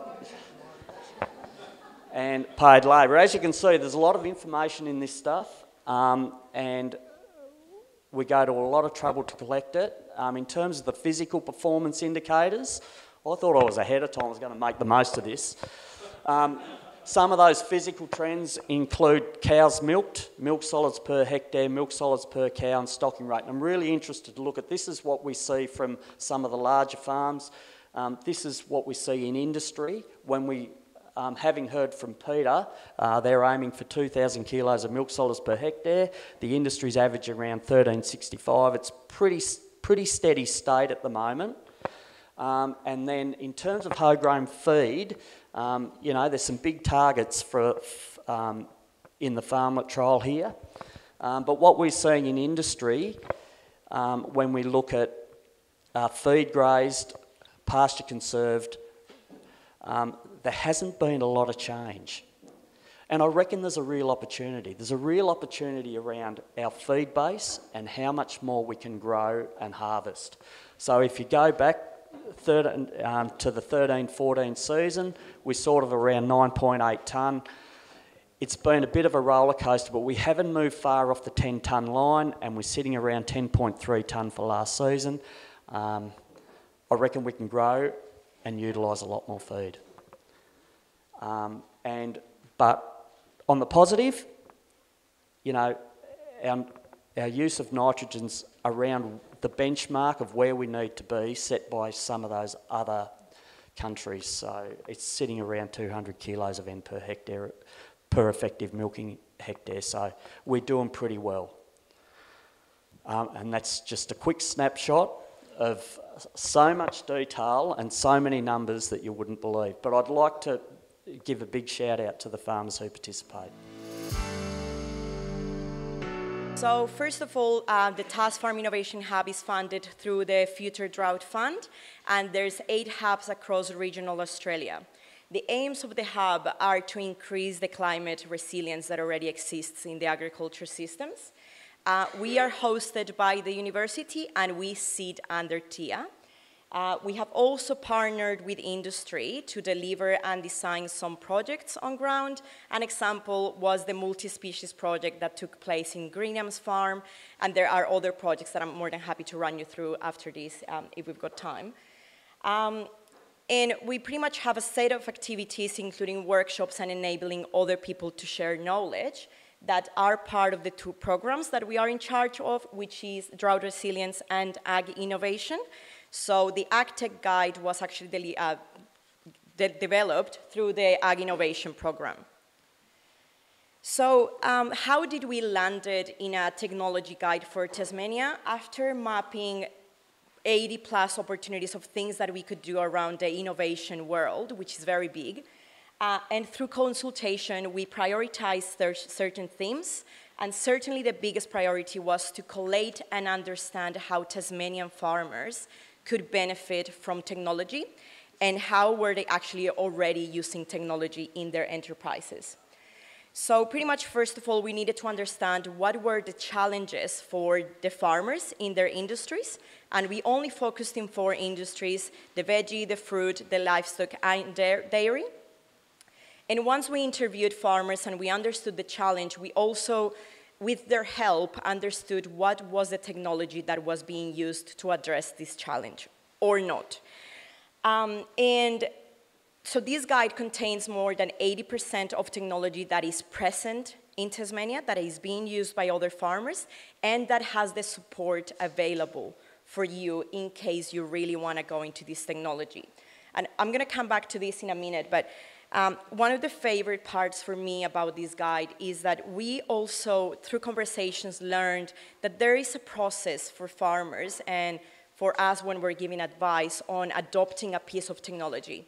And these are some of the considerations that we put on the guide of things that are a good idea to consider before adopting a piece of technology. So during these conversations, as I said before, we found some highlighted challenges in the supply chain by the different industries. And we also find some shared challenges amongst the different industries, and you can find all of this in the guide. But for dairy, then we were able to take the two most common challenges, of course these are not all the challenges, but the most common challenges, and place them in the supply chain that was mentioned during the interviews and sort of like sense-checked by the work that Beanstalk, who developed the guide with us, works on.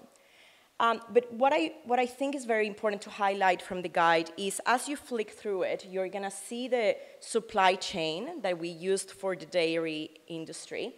And we took those challenges, placed them in the supply chain, and also understood what is the technology that those farmers were using or are using to address those challenges in the step of the supply chain. So you can find this for all the industries that I spoke about, but the other good thing about the guide is that we acknowledge there's not enough room to put all the pieces of technology that can be used for a particular challenge. So we also have provided other resources where you can expand on other technology. And lastly, for all of the industries, we have done a case study of a particular farmer that has adopted a piece of technology. And for the dairy farmer, we showcase Duncan MacDonald. Some of you might have heard of him, and the halter technology. What is important here, and what I want to highlight, is the motivations and the drivers for Duncan adopting this technology may be different for different people.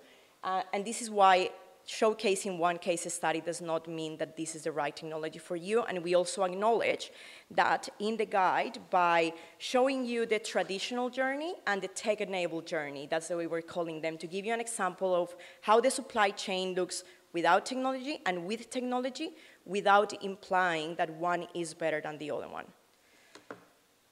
And that's that. The other thing I wanted to mention is there is a glossary of terms at the end of the AgTech, and the reason why we included this is because there's a lot of terms that are very complex and difficult to understand, and we also acknowledge that this is just the tip of the iceberg when we talk about technology and innovation, and we also want to understand what are the barriers and the skills needed to actually use this technology further.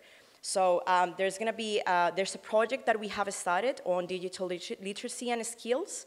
And I couldn't bring the flyer, unfortunately, but there's going to be a conversation happening in Smithton and other regions of Tasmania where we're just going to sit down and talk about digital and farming and understand what are the challenges and the support that we need, because we just, we have to collate the technology but also be able to use it. So that's for me. Come and see me if you got any questions about the hub, or if you have questions, I'm more than happy to answer them now as best as I can. So we just wanted to have a chat today about what's the future of pasture-based dairy farming.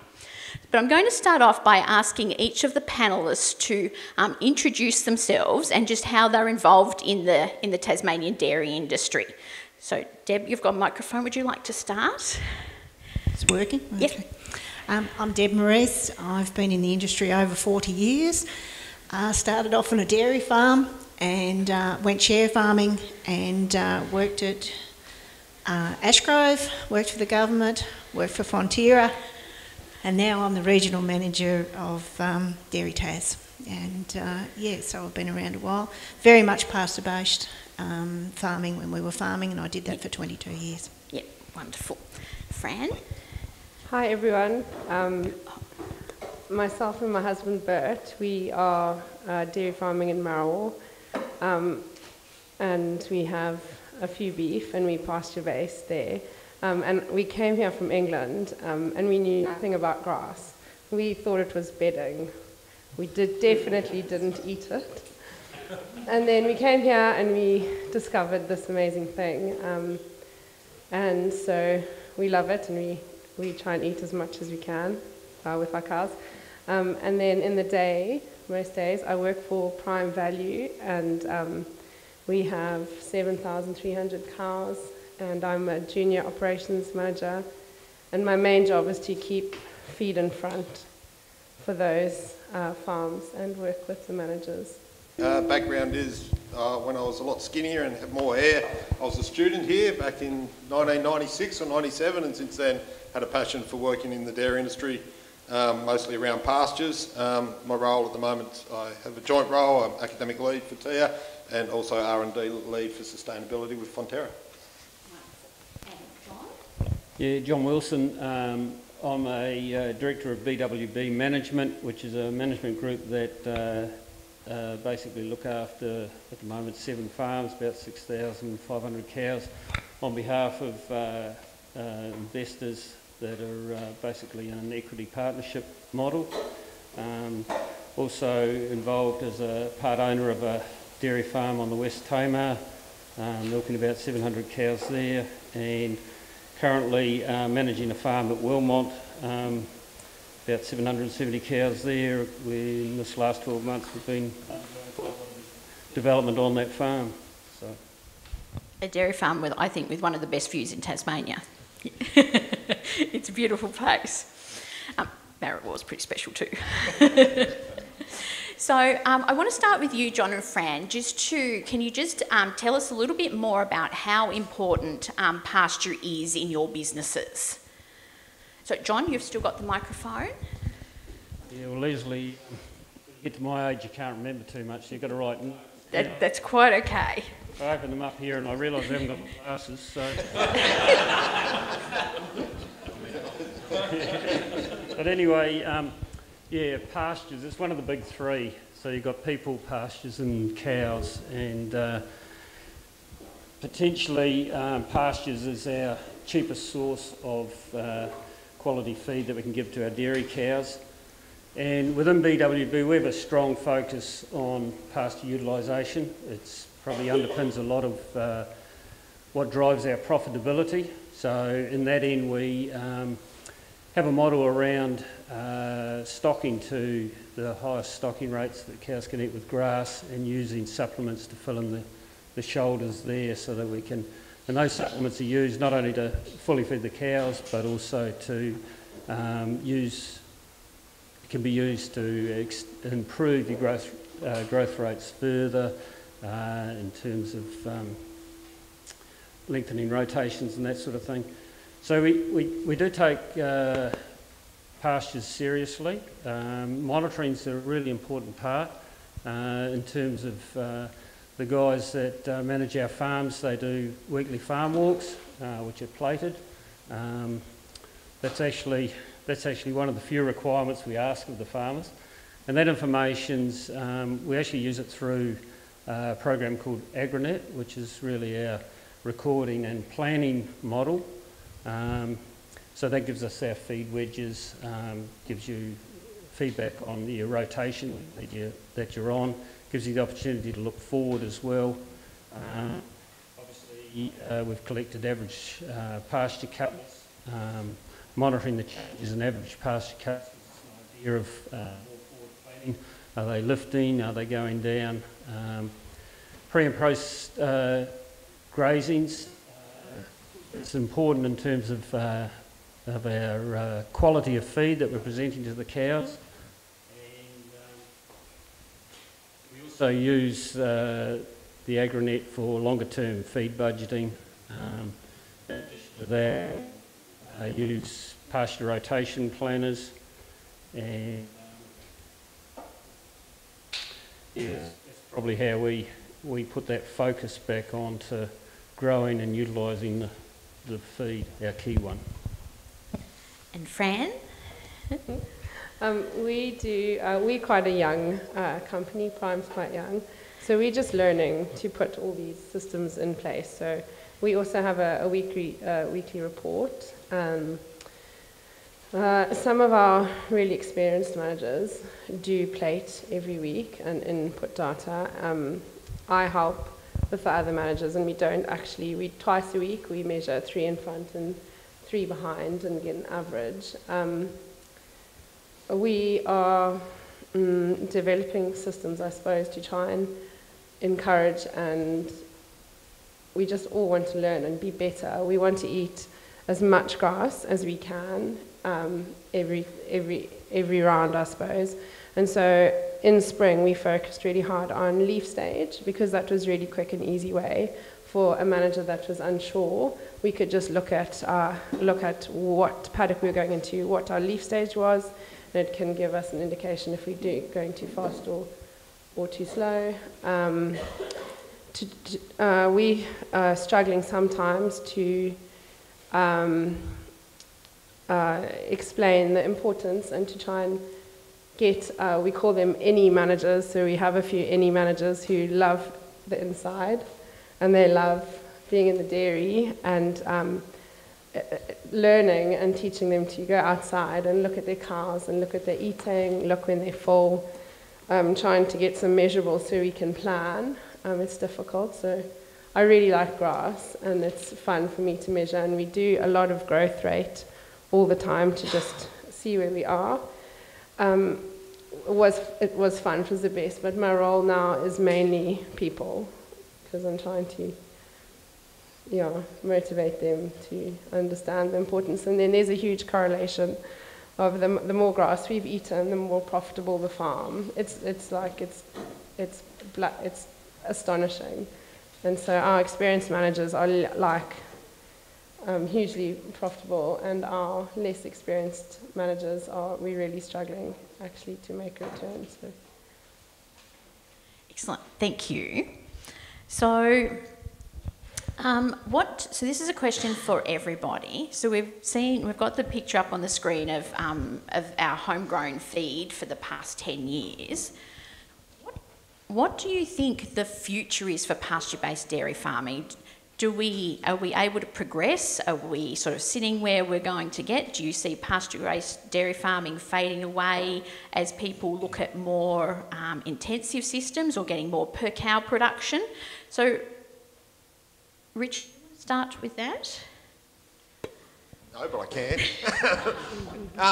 Yeah, in terms of that question, Leslie, I do, and I think Symon touched on that. There is certainly, the underlying profitability of any farming system is making use of your assets, and we've touched on that, and John's touched on that. That's your pastures, your land capital, your human capital, your staff and your cows. So I don't think we don't want to pull them apart. They're all integrated. But definitely, I think if you look at, and there's probably a reason why Tasmania's had growth in the dairy industry and our national pool was declined, and I think it's on the back that we've utilised our comparative advantage to produce homegrown feed well. Is there more opportunity to do that? I think, we look at the efforts around, the Farmlet work that's here, but also where we look at our benchmarking effort, and we can see that people are doing that well, but we must understand tipping points that come with that as well. So whilst I think we've seen, whether through our genetic improvements, but even in our environment, I know you can go back and look at some of the climate modelling we've done. Tassie was very well buffered against the predictions we looked at 15 years ago around climate, and particularly with the water developments in the state. And so I'm not surprised to see the growth that we've seen in the industry. I think what we need to challenge ourselves on is, whilst that creates a lot of cash capital for us, so we've got to maintain that margin. We've got to keep our cost of production under control, and grass is a key driver of that.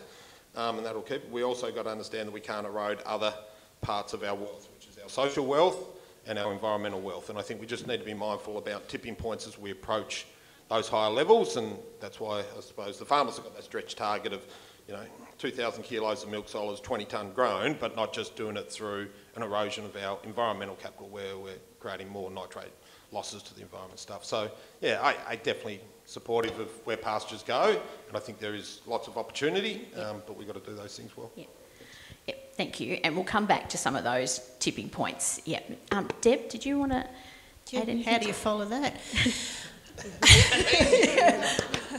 So I'll touch on quite a few of those things when we were talking. So we were out at Rushy Lagoon, so you were on sand, and we had 1,000 acres, and every 10 days we walked the pastures. John was our consultant, so he was keeping us in line there.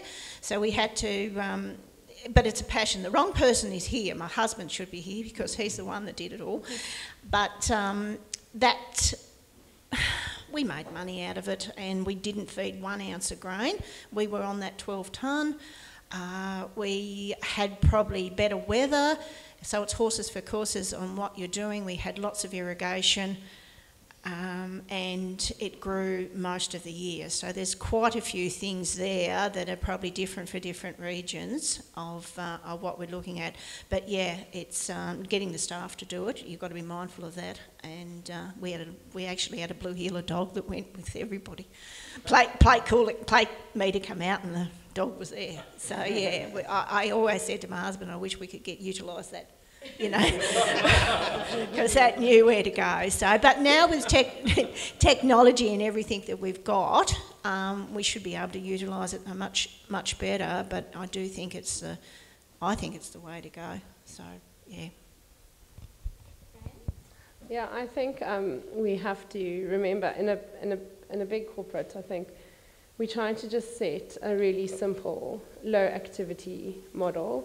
So some of the high input, really hard maths-based decisions or growing is really hard for us to do. So we have to think, to grow more grass, we have to have a really simple, low activity, an easy decision to make, and we have to have patterns and people that understand those.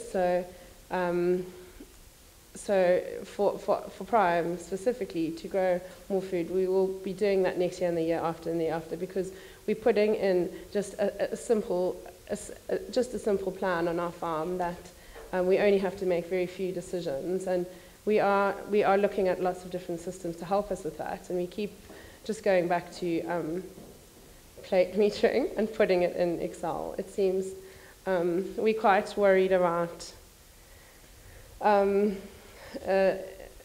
sort of things that give you information, because it's all good and well if someone can move the cows from their bed or their sofa and put a break up, but if no one's looking, then we might, and it's only dependent on one person, then we will get into a pickle fairly quickly. So we're doing a few things to grow more grass, and I think we'll keep growing. We're going to put some more clover in and just slowly introduce some diversity. We've got really wet farms, so for us to grow and keep growing, we have to be really careful in winter. So we're outwintering a lot more than we have been. We're going to lean on standoff areas. We've got some feed pads going in.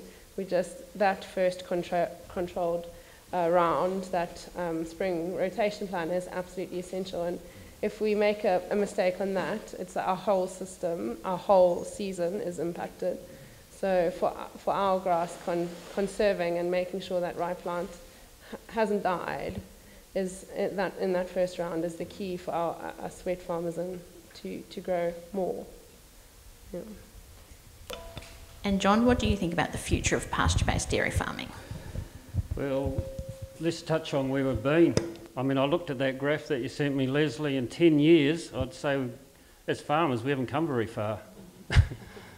And that actually shocked me a bit, because I had this perception that we're just going up and up and up, and our per cow's going up, but even the per cow hasn't changed much. Stocking rates haven't changed much. We're not utilising much more feed than we were 10 years ago.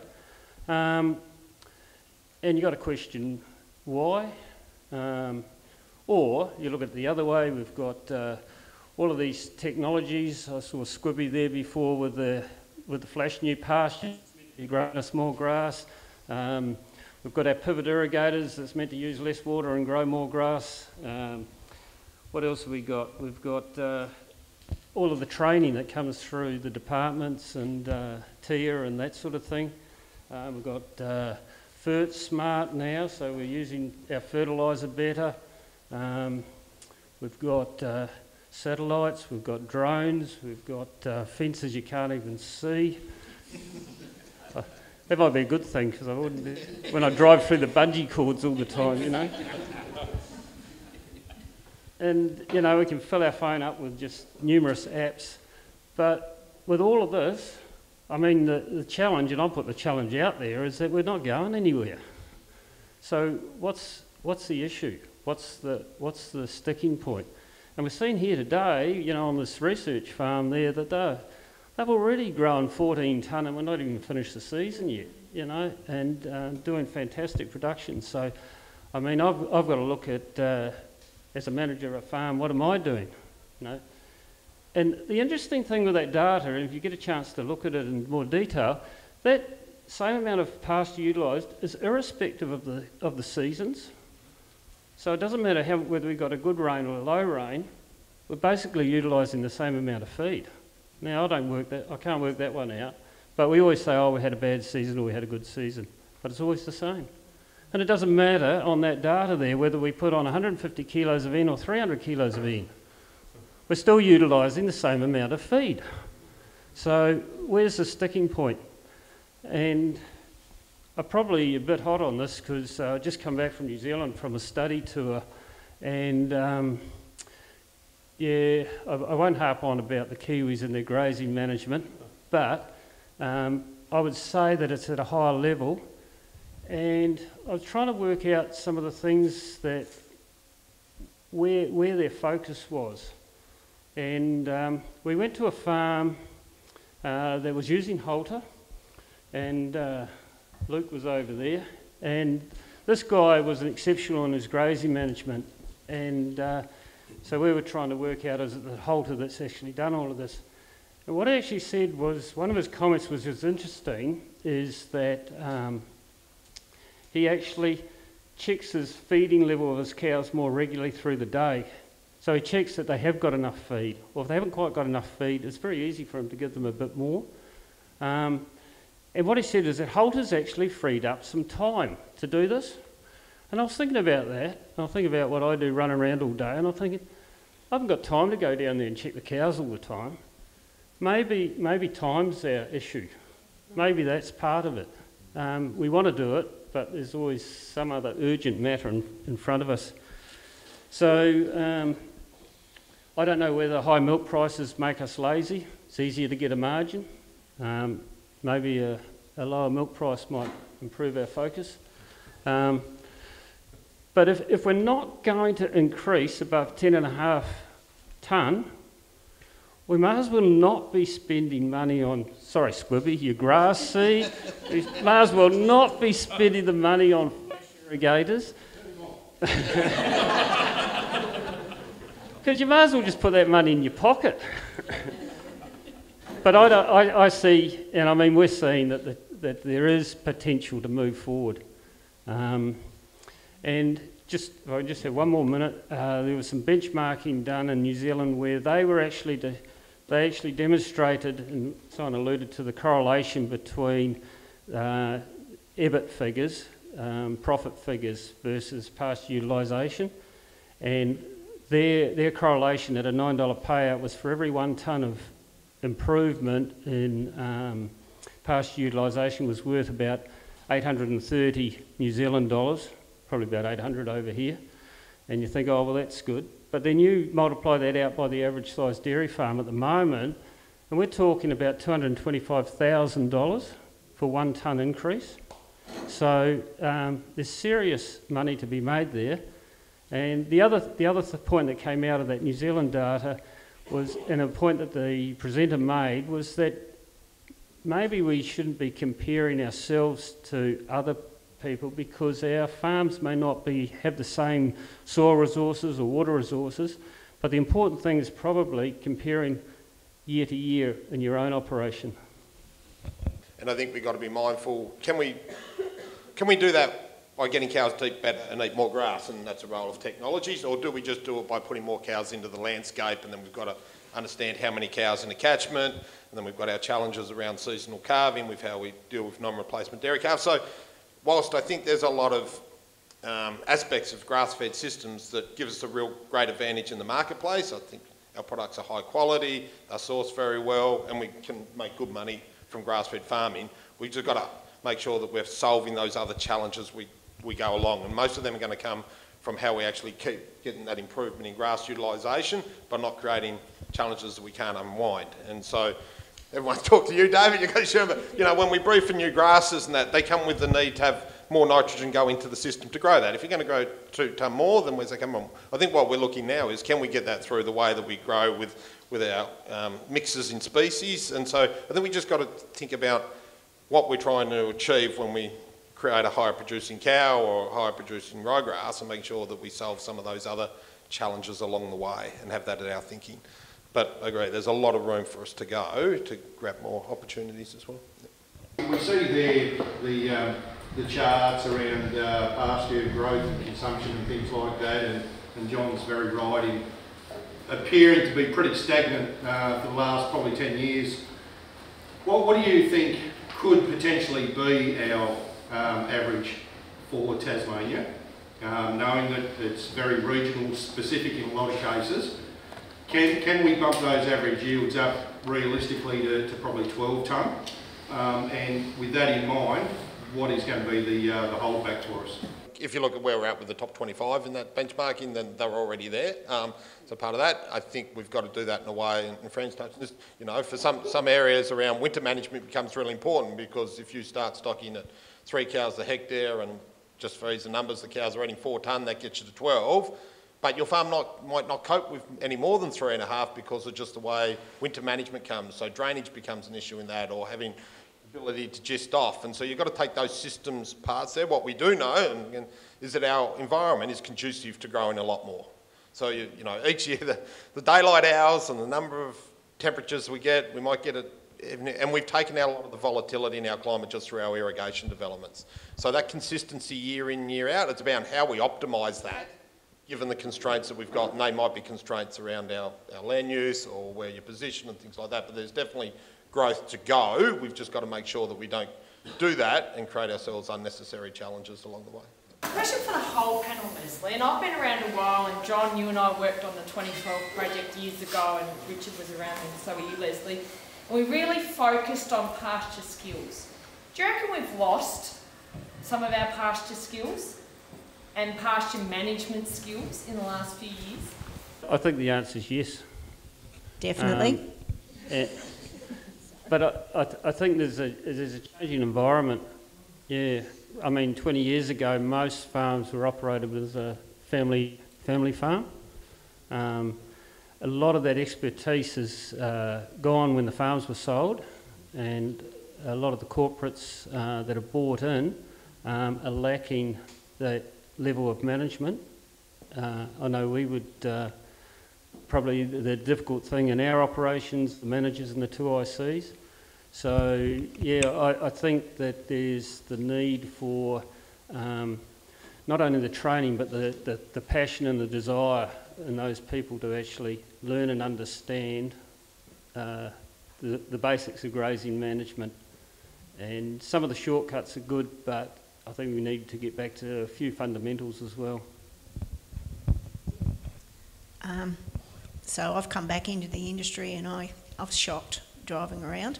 So when I was with Fonterra and I covered the state pretty well, I thought it was pretty good, but I've come back into this industry and probably in a position now that we can get some courses and things going, because I am shocked at the lack of probably not being able to go out there and eyeball the pasture, the quality of the pasture, because to utilise your pasture, you've got to have good pasture. I mean, you know, you're not going to eat rump steak over Scotch, and neither are the cows. So we need to, you know, we do need to do it properly. So yeah.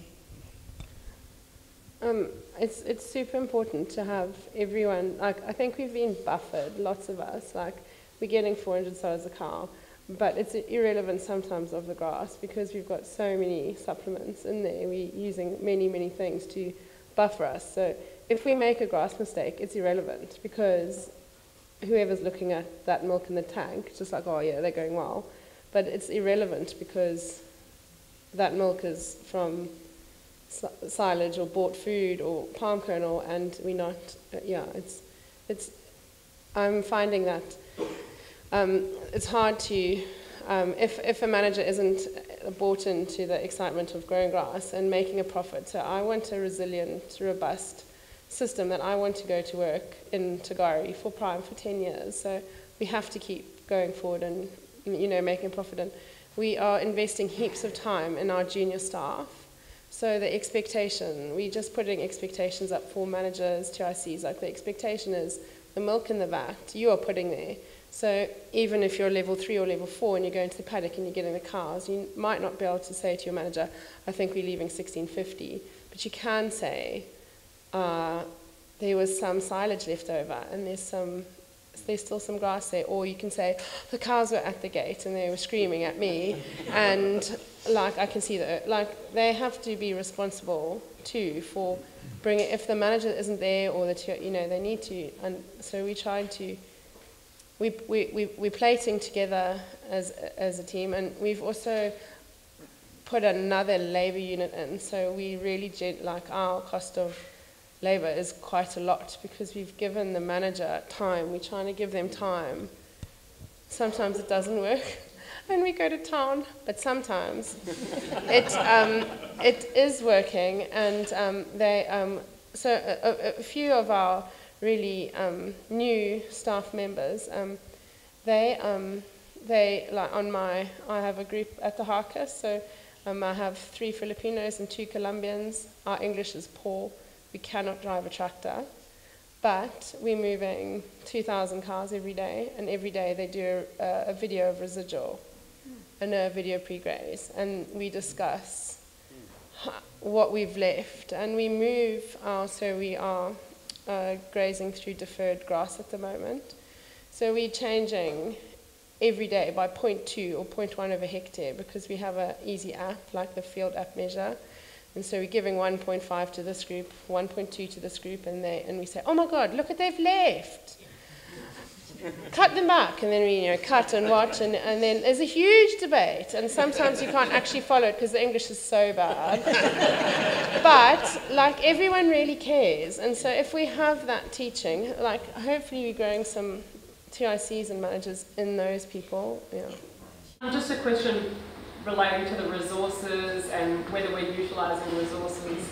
I was just wondering if there'd been some sort of yield gap analysis depending on what those resources are available, what that theoretical yield should be, and then for those farmers in that situation, are they attaining that theoretical yield, or are they actually capped at their resources, and are we moving out into more marginal land, which means that there's potentially lower potential for that, a lower yield potential, and therefore potentially evening out that production level? Yeah, I'll have a go. So rule of thumb, but for every 100 mils of rainfall, you generally get about a tonne of pasture. Now, if that's all winter dominant, then maybe not, but just take that as a will. So 1,000 rainfall environment should grow about 10 tonne, and if we look at our water requirements for those and filling gaps, and our ability to grow 16, 17 tonne is there. Are we looking to change that? If we look at how much milk production we've got across the state and those figures, to everyone's point in this panel, I'm not sure we're growing our milk from more pasture unless we're increasing more land, and that'd be an interesting analysis in itself, or how much of our milk is marginal milk that we're coming from purchase feeds into our systems. So we need to understand that, because I think that is where the opportunity for growth is. I have no issue with someone feeding 6 kilos or no kilos of grain, as long as they're going ahead in terms of the way they're managing and harvesting the pasture, because that'll be the underlying driver of the profit. If that's going in the wrong direction, that's a problem. And so I think the yield gap exists. My question probably would be back is, what is an appropriate yield gap to have? Because there is challenges that comes with the maximisation of that. And the other bits that tip, whether it's labour, whether it's environment, whether it's animal welfare or even animal health and things. And so we've got to use those knowledges and technologies, because our products globally in demand, only about 10 or 15% of milk in the world is produced from grass. We don't want to erode that advantage in other ways. I look at this and I do start to get a little bit, have we reached the limit?